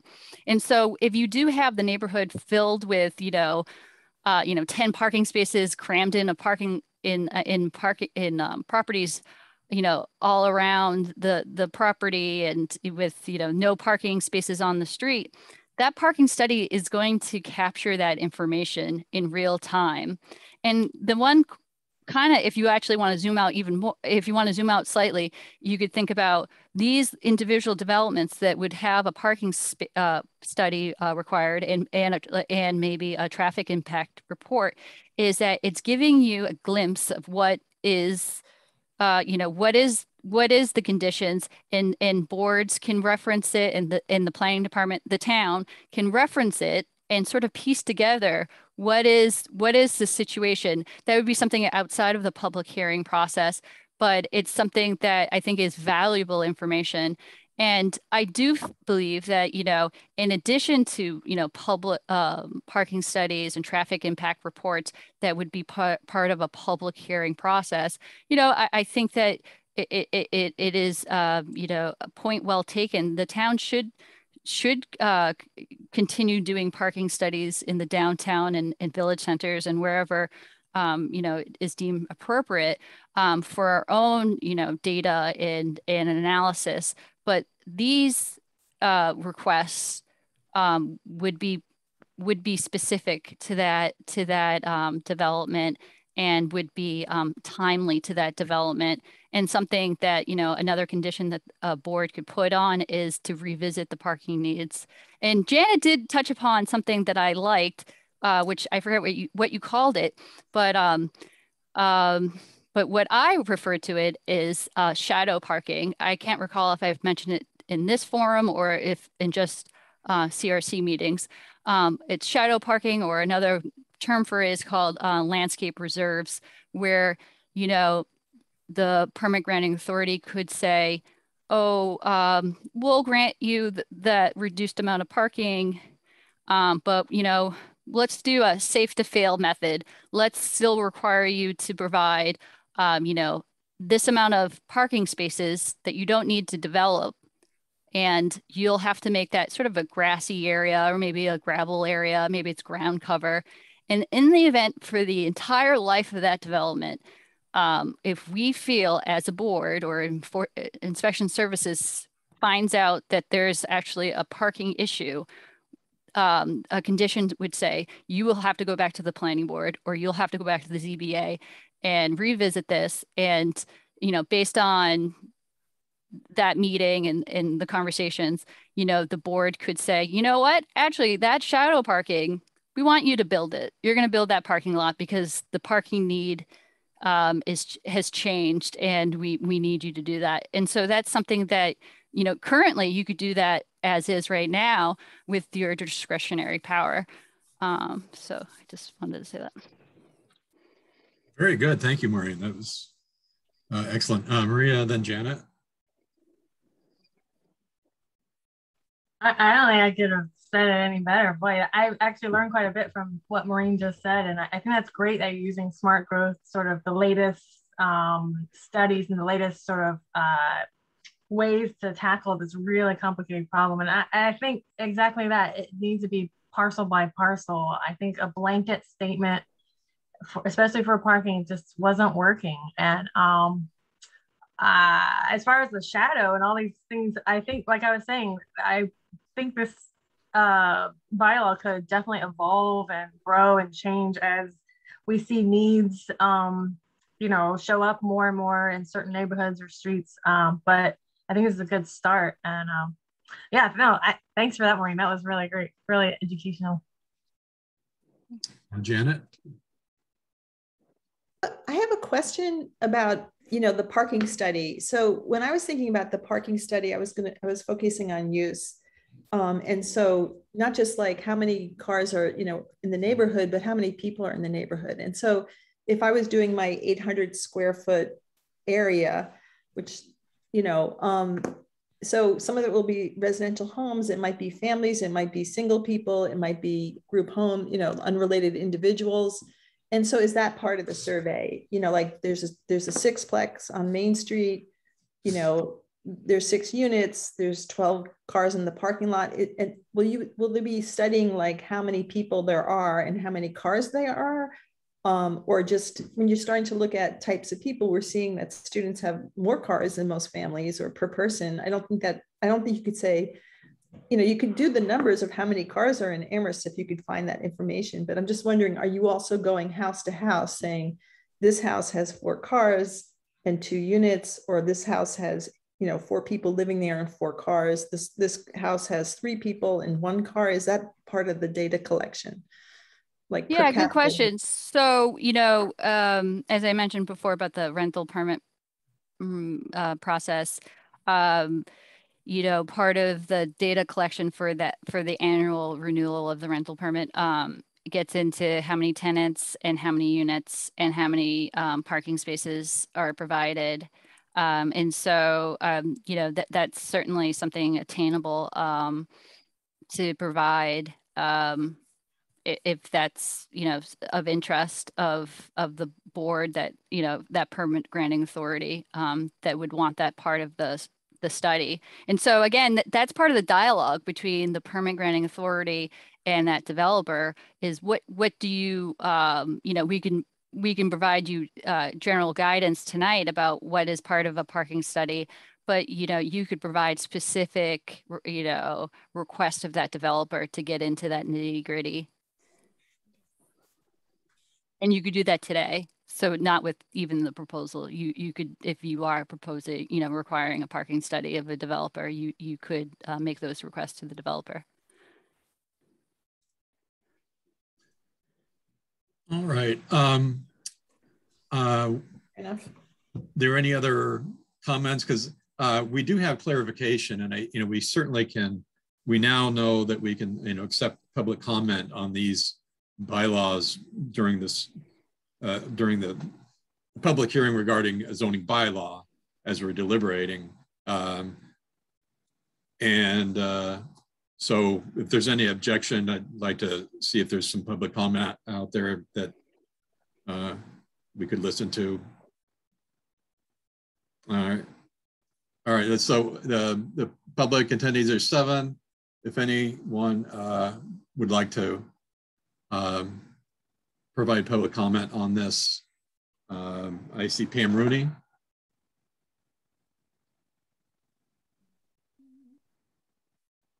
Pam? I'm doing 2 things at once, Jack. Hold on. I can't hear anyone. Hi, Pam Rooney, 42. Oh, 42. there you go. Yeah. I was waiting for my unmute blue button. Thank you. I would support starting with the premise of 2 parking spaces per dwelling unit. And then with your ability to modify that given the various circumstances, to me that erased all of the confusion that was, you know, why were we differentiating between apartments versus duplexes versus townhouses versus, and I think having that basis of 2, a starting point of 2 per dwelling unit is, it's sort of clean, and you better be sure that if they don't want to build that much, they will let you know. But starting at that point makes sense to me. Thank you. Thank you. Dorothy, Pam, please.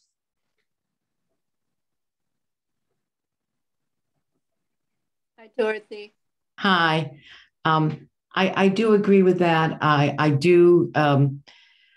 We have to know that things change, buildings change, and you have to be prepared, which is why what Janet talked about shadow parking, which is definitely required at the 132 Northampton project, the ability to expand if needed. So that would relate to the question about the ADUs. Yes, you might have somebody who is in your backyard unit who needs no parking or has only one car, but you have to have a plan for the future because someone else in the future could be a couple with two cars because they have to go to two different jobs and public transportation would take 2.5 hours each way as opposed to 20 minutes by car. So that means you don't pave over everything for the parking, but that you are prepared to deal with things as they come up. I think we have to not just think about inconvenience for builders, we have to think about convenience for people who are going to come and live in these apartments. We want people to want to live downtown. We want them to be successful and to be able to do what they need to do. So we have to think about their needs as well as the needs of developers. So I think there's an equitable way to do it. And I think it's important to be evidence-based, okay? And not, as Janet said, talk about what people do, not what you wish they do. And of course, people's behavior can change over time. Our public transportation can improve over time. There can be other things and better ways of moving people around besides just private cars. But right now, we're dealing with where people are now. And in terms of Jack's question about the UMass parking, when this was brought up at a meeting at town council, I think yesterday, somebody Googled it. Okay, Steve Schreiber Googled it, and he confirmed the letters we'd received. Yes, it is all sold out, okay? Because we'd received a bunch of letters yesterday of people that were freaking out because they didn't know what to do with their cars. So it is a problem. And I think that Jennifer Taub took a lot of pictures of crazy parking all over Lincoln Avenue today, where they're just parking in every spot they can find. And Steve Schreiber also said cars were parked in bizarre places on campus, places where he didn't used to see cars. So we have a problem. And we increase our density, increase our population downtown. We have to increase parking in many different ways. But I like it to be unobtrusive. I agree with some of the plans that Christine talked about much earlier in our zoning process of parking in the back, but having parking and shared parking wherever possible. So that's my thoughts. Thank you, Dorothy. Okay, thank you. It's 8:23. I'd like to have this meeting conclude, and I'm wondering if we're okay with the continuance, and do we really need another meeting, or if we just get a fresh document that we all can see, will it really, can we not fit it into the next meeting, Chris? Or try to anyway. Yeah, so we have two things that we need to deal with. One is, actually we might have three, but anyway, the one thing is this parking issue. Another thing is the mixed use building standards. The planning department has come up with a modification to allow more flexibility as to where the non-residential use can be. And we wanted to present it to you and have you decide whether you wanted to recommend it to town council or not. And then the other thing is that the apartments bylaw underwent some change. The apartment zoning amendment underwent some change at CRC, and we wanted to present that to you and have you have an opportunity to vote on that. So I was going to propose that you have an extra meeting next Tuesday, which would be the 21st. I know Janet said that she couldn't be available for a planning board meeting on the 22nd, but I wondered what the availability of people for the 21st would be.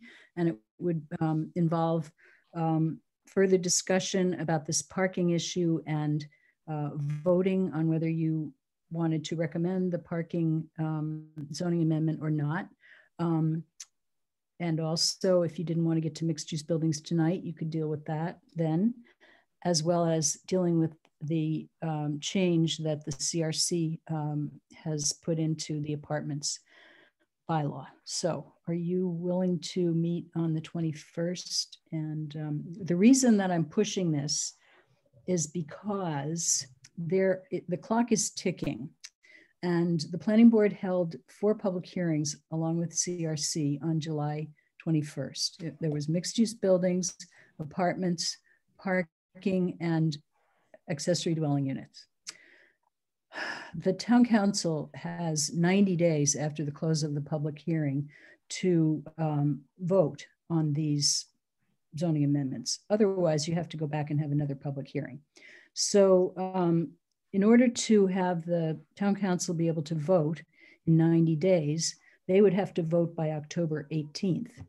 Since they want to have a first reading and a second reading, they would need to have their first reading on October 4th and then their second reading on October 18th. So if we want to have a chance of getting these amendments to town council and have them vote on them this fall without having to go back to have another public hearing, it's kind of, there's a need or a sort of a pressure to complete this work before the end of September.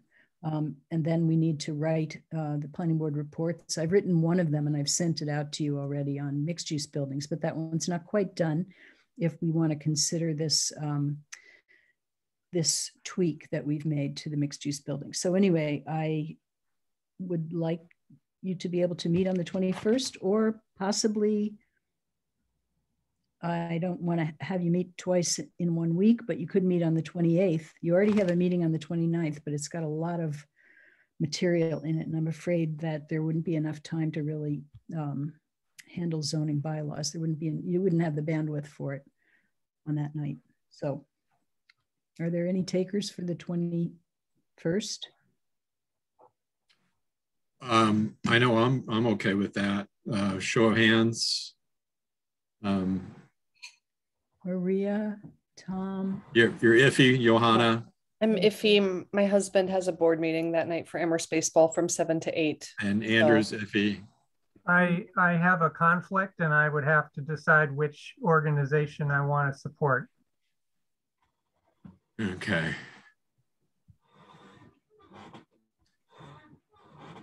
Yeah, I mean, I'm not going to discount anyone's effort these past 6 months, 9 months, year. We've been meeting like crazy and doing a lot. Is there sort of a priority list? Because the parking, is it really, if we had to do a notice another public hearing, I mean, the parking amendment came to us sort of, it's like we do the process that I'm used to is having this planning board work with the planning department on different versions and raise questions, the zoning subcommittee doing all that work. We've received these amendments as kind of born documents and had a public hearing really quickly. And now we're doing all that footwork. And I think we're doing good work on these amendments. And now we're on a time crunch. And I wonder is there a priority to the parking amendment? Could we just keep working on it, maybe in a smaller group, and kind of keep tweaking it? Because we've had some really major changes and I don't think it's close. Is that a problem really not to bring that to town council by mid-October? Could we do another public hearing, that kind of thing? It's like, but I think, in a way we've been given a huge thing and we've worked really hard towards it. And I think it's sort of unachievable to do it all wrap it up by October 15th. I actually was going to ask, how would I get specific comments on language to the board in a way that is, we don't have to sit as 7 people and listen to it, but read it maybe before a meeting. So I think there's more work to be done on the parking amendment. And I think the mixed use we've already voted on.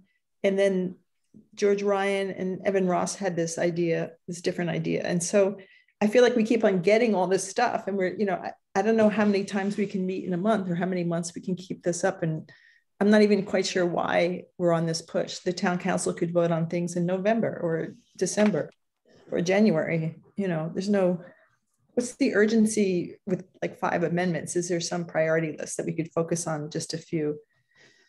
Well, I think we have you have 4 amendments. I'm sorry for butting in. I should have. Go ahead. Go ahead. Go ahead, Chris. You have 4 amendments before you: apartments, mixed-use buildings, parking, and accessory dwelling units. You've done a lot of work on all 4 of them. I would be disappointed to see those fall off the wagon, but I suppose if one of them needed to fall off, it could be parking. That's probably the least crucial. But I would certainly urge you to try to get as many of them done as possible. Is there any chance you could meet on Monday, the 20th of September?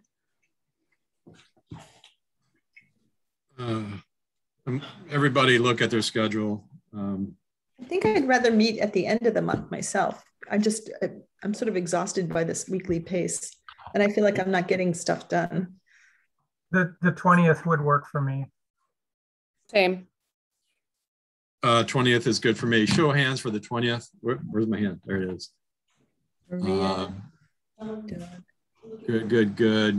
Good.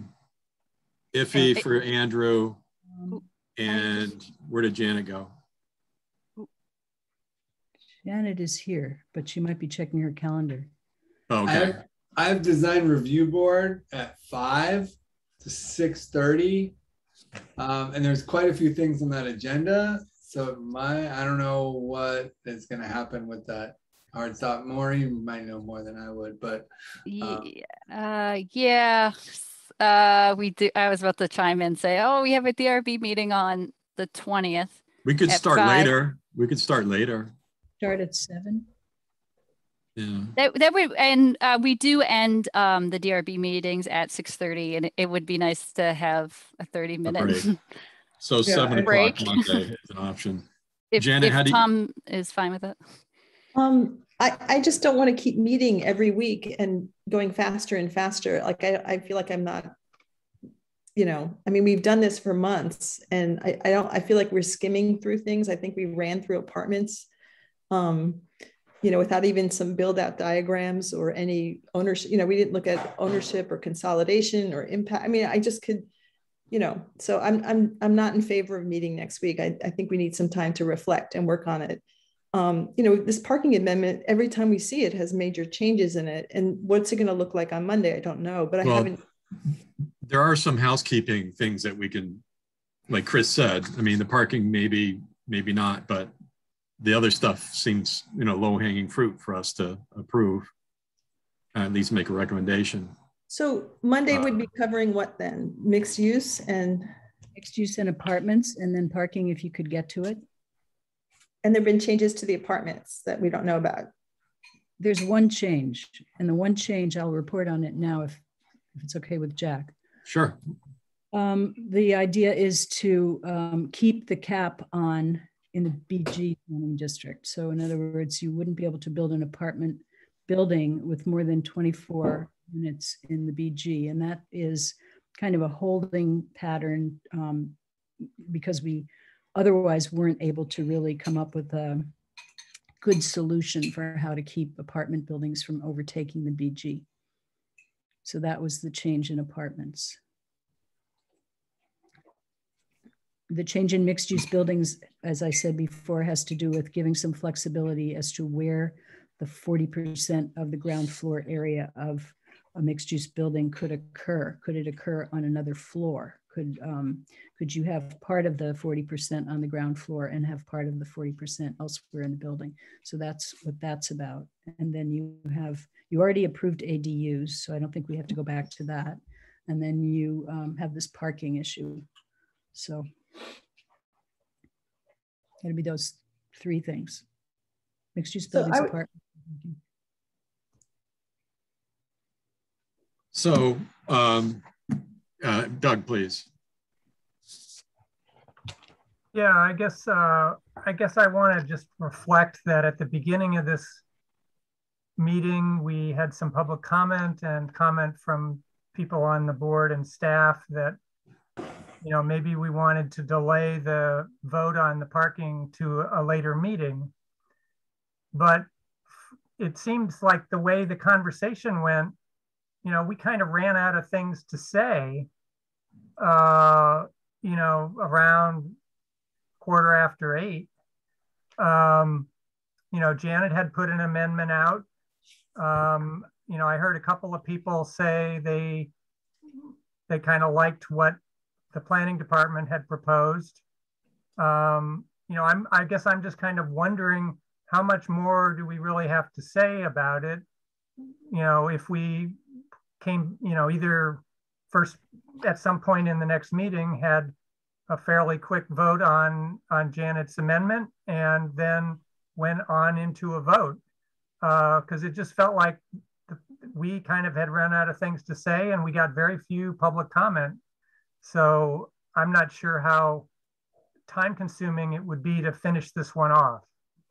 Yeah, for me, it's just a clerical thing in terms of getting the information.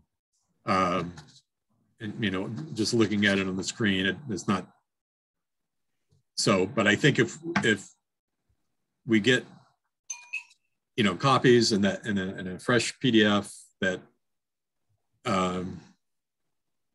you know, it make, you know, huge difference to me. But I do agree, Doug. Janet. So the comments were that people hadn't seen it and they wanted to see it and participate. And the fact that people didn't have detailed comments on something that was shown on the screen doesn't surprise me. I do have detailed comments that would go line by line, not every line.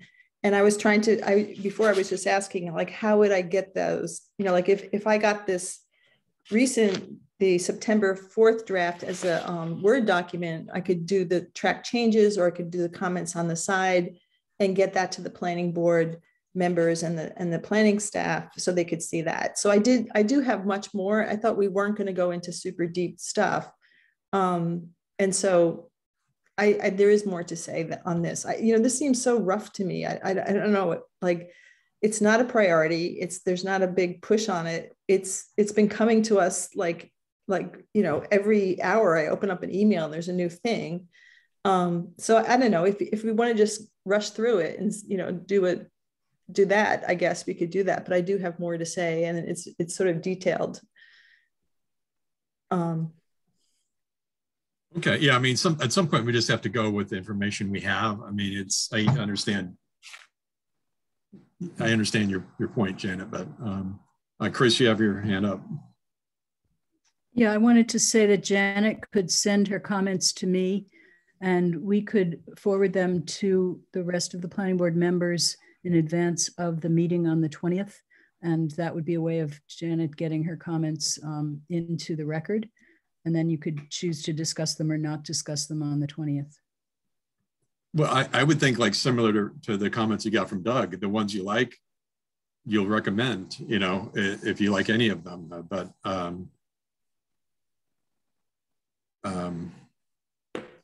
so are we, Doug? I just give up.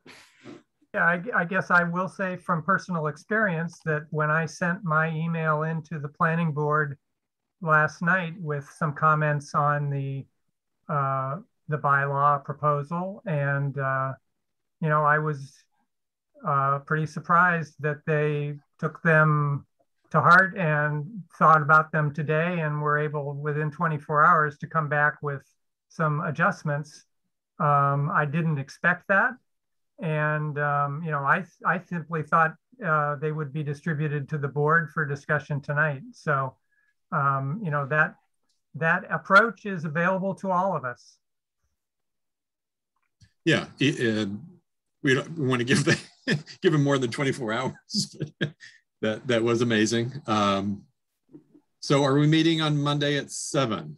Let's do a show of hands. I'm good. Good. Tom, good.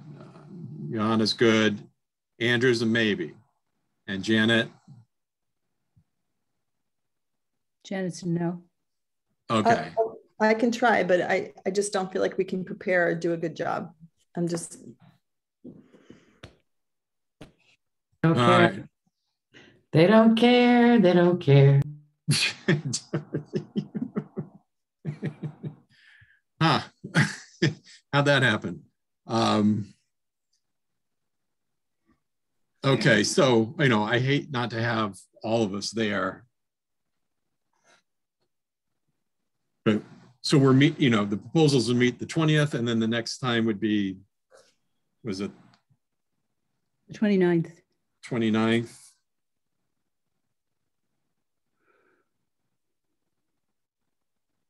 Okay. Well, personally, I'm at a little bit of a, I'm not sure where to go from here. If anyone has thoughts, we power through on this on Monday or not. What about the 28th? That gives some time. I feel like I'd be better prepared. Do you want to meet 2 nights in a row, the 28th and the 29th? As long as they're not 4 hours. That would be good for me.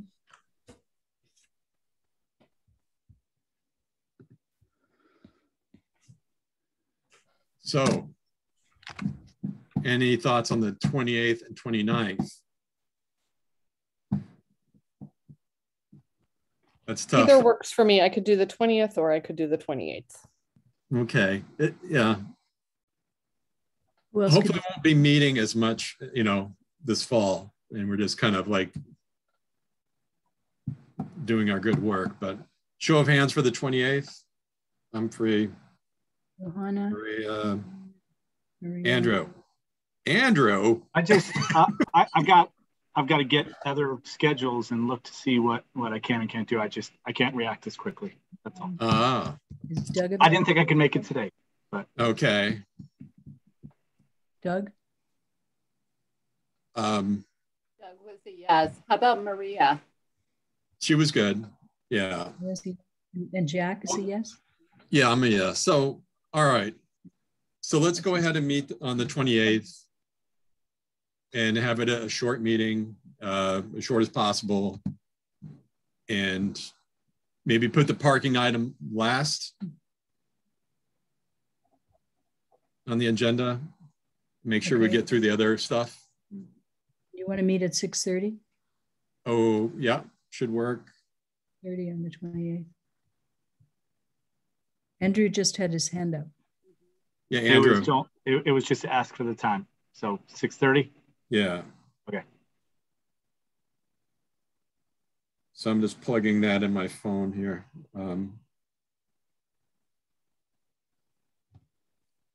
Okay. All right. So I think we've decided that, and we can move on to the next item.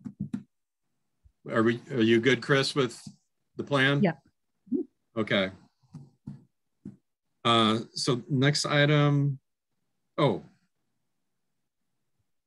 This is the item B here, I think you're going to put that off until the 28th. Oh, okay. Okay. All right. So let's do the election of officers and planning board reorganization. I'd like to step down. I think I have, a slate of people I would recommend, and I can do that now. I'd recommend Doug Marshall as the chair, Tom Long as the vice chair, and Maria to continue as a clerk. We can deliberate, we can do it individually. That's my recommendation. Someone else has other, thoughts on the matter, we can certainly discuss. I mean, I'm just one person on the board here. So Maria. I think those sound great, but if someone else wants to be clerk, my term is up next year. So if someone else wants to step up and raise in the ranks, I'm happy to not be clerk as well. But I agree. I support Doug as chair and Tom Long as vice chair. Love that. Okay, good, Johanna. Andrew, Janet.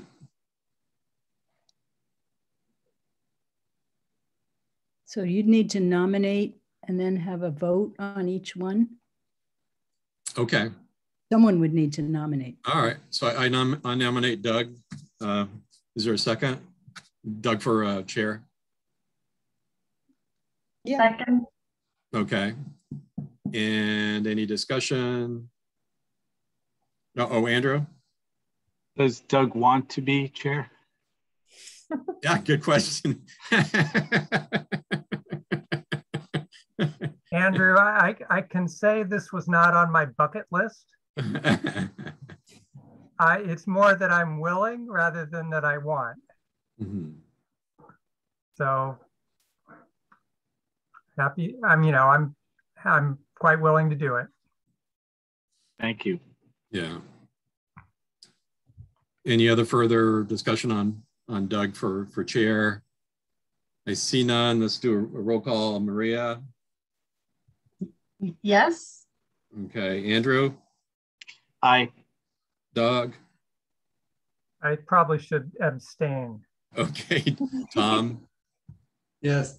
Janet? Aye. And Johanna? Yes. And I'm an aye too.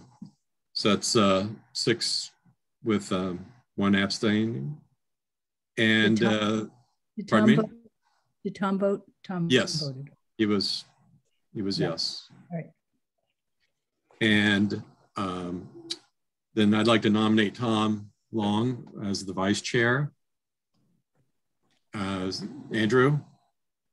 I will be seconding, but just real quick before that, do we have any new members coming on the board? Or is anybody termed I think, out? No, I think that Maria and I are at the end of our appointment next summer. Okay. Yeah, so we're all solid for the next year. And I guess with regard to you. Andrew, Janet and I were the newly appointed members for this new term. Andrew?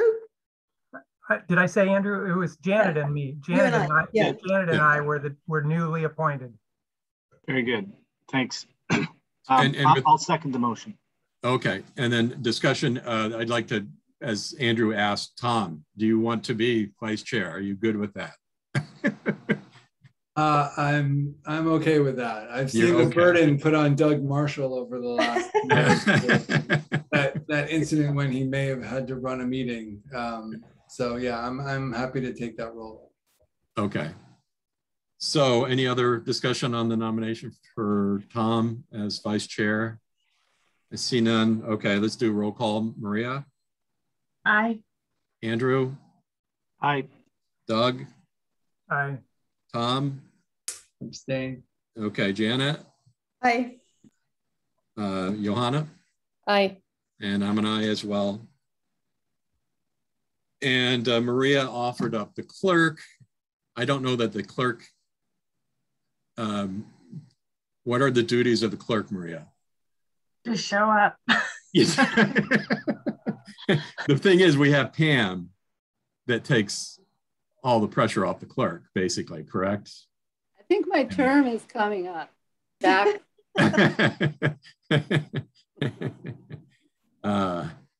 So does anyone have a burning desire to be clerk? And Do we need to have that position if it doesn't really do anything? Could we just leave it unfilled, or is it a requirement? It doesn't seem like. Yeah. Chris, what do you say? I'd say you need it because if the chair and the vice chair are not available, the clerk would step in and chair the meeting. That's the way the rules and regulations read. Oh. Well, no one's going to nominate themselves, but of this group anyway. If no one steps up, I'm happy to do it again. My very tasking of being chair. Clerk. I nominate Maria again. Okay. I'll second. All right. Any discussion? I see none. Okay, let's do roll call. Maria? I'll abstain. All right, Andrew? Aye. Doug? Aye. Tom? Aye. Janet? Aye. Johanna? Aye. And I am an aye as well. So that's that. And then we have our planning board committee position, sorry. I'm at the Pioneer Valley Planning Commission. You know, I'd like to stay on there. I'm on the executive committee. I've been to every meeting. So that's that. I guess since I won it, I'll nominate myself. Next nomination. There, Andrew. Okay. I'll second that. All right, thank you. Any discussion? We're doing this the right way, right? We got to do one by one. Okay, so yes. Any discussion? No. Okay, take a roll call. Maria. Aye. Andrew. Aye. Doug. Aye. Tom. Aye. Janet. Aye. Johanna. Aye. And even though I nominated myself, I'll abstain. Okay. So the CPA committee, we have Andrew. Certainly, I know your schedule is different. It's, yeah, I think same as what Maria had said. If there's anybody who has interest in this, I can step aside. I enjoyed it. It was sort of a big push, kind of from now until January, and then you're pretty slow for most of the rest of the year. If people wanted to know that, but it is one. I think a very exciting part of this is that your work is very tangible, right? Yeah. You see the park that just opened downtown. It's a way to have a really positive, direct impact on things that are happening in the community. So that said, happy to do it if unless someone has a strong desire to. So I nominate Andrew. Okay, he's trying to wiggle out of it. I know. Oh, it's fun. I can see it. He wants ag. He wants ag. All right. Is there a second for Andrew? I'll second. Yeah. All right, Doug. All right. Doug, Any discussion? Yeah, I was going to ask. Can I ask Andrew? You know, you had said you would do this last year because you weren't traveling very much. And I get the sense that has ramped back up. Are you confident you can contribute to that group? Probably, yes. So I would say so. I mean, there'll be calls probably from the train. I don't know how that one went when I was on the last time, whether you found it was workable or not, but I'm certainly hopeful to be able to make all of them. Okay, that's good. Any other discussion regard to Andrew on CPA? Okay, let's do a roll call then. Maria? Aye. Andrew? Andrew? No, I mean abstain. All right, Doug? Aye. Tom? You skipped Tom. Oh, I did say Tom. Tom? I said aye. Oh, okay. Quiet. Janet? Aye. Okay. Johanna? Aye. And I'm an aye. So that's 6-0-1. And the Ag Commission, Doug? You know, I mean, it's dormant. So I'm fine with being the designated appointee for when it resumes. Assuming it does. Yeah. Yeah, sounds doable. So, all right. So I'll nominate Doug. Second. All right. Tom, Andrew. And I was just going to ask if anybody who wasn't on a committee wanted to get on one, especially since it's so demanding. I know it's got a motion on the floor, but just throwing it out there. Doug's going to be running the show here. It's I know it's time consuming. Yeah, I'm happy to step aside. All right. So without other discussion, let's do roll call. Doug for Ag Commission, Maria? Aye. Andrew? Aye. Doug? Abstain. Tom? Aye. Janet? Aye. Johanna? Aye. And myself as an aye, so that's 6-0-1. The next is the Design Review Board. Tom Long is our current rep. I would nominate him again. I second. All right. Any discussion? Tom, are you okay with that? Fine with me. Okay, good, good. So let's get into it. Roll call here. Maria. Aye. Andrew. Aye. Doug. Aye. Tom. Abstain. Janet. Aye. Johanna. Aye. And myself as an aye. So another 601 for Tom as our design review board rep.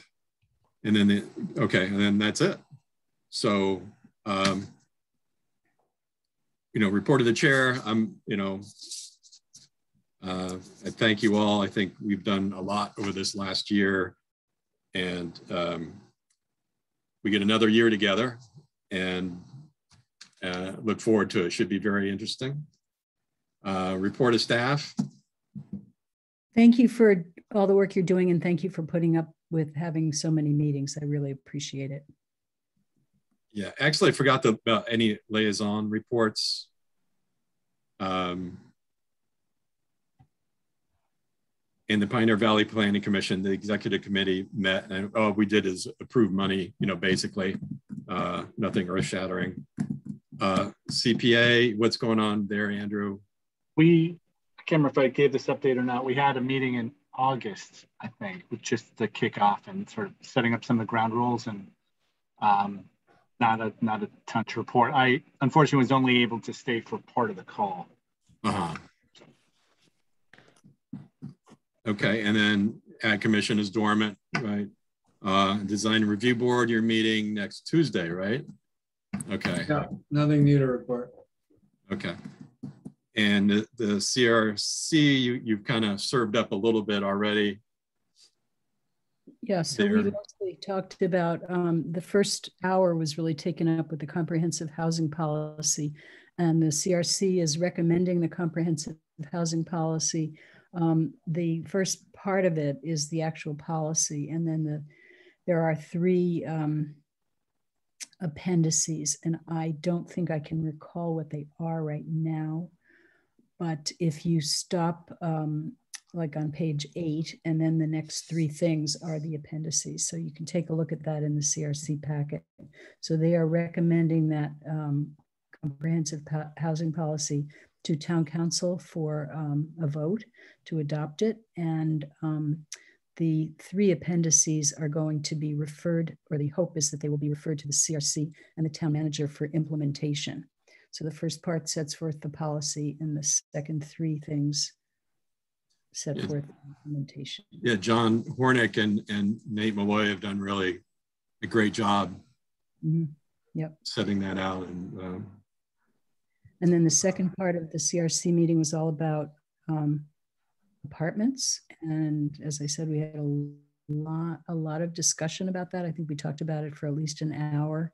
And the end result was to not propose lifting the cap on the number of units in apartment buildings in the BG district. And as I said, that's really a kind of a holding pattern, hoping that another solution can be developed in the future, but they didn't want to hold up the apartments zoning amendment in order to have that taken care of. So that's what we'll be bringing to you on the 28th. Okay, thank you. And your report of staff? And my report of staff was to thank everybody for. Okay. Jack, thank you for all your work. You've done a ton of work in a super busy year. So. Well, no, I mean, I've done, I know there's so many people on here doing a lot more than I have, that's for sure. But thank you, I appreciate that. It's hard you've done a good job. Yeah. Handling unruly people in every area. Thank you, sir. But I think there's more unruly. I think we've had decorum here, which I really appreciate, you know, in Amherst here. So with a lot of differing opinions. And the crazy Zoom thing, you know. Yeah. Yeah. So it's Christine used to say that we had planning board light, you know, leading up to, you know, when she stepped down. And watch out, Jack, you know, it's not, it's going to be a lot more heavy lifting, and it certainly is. It's given all of us a run for our money, but I think hopefully, good work has become of it. So with that, I think we can adjourn. I think I skipped over sections, but old business, new business, Nothing worth we can just punt on that stuff, I hope. Okay. All right. I just wanted to get to that, nominating Doug. I jumped a couple of sections. I don't know what your hurry was, Jack.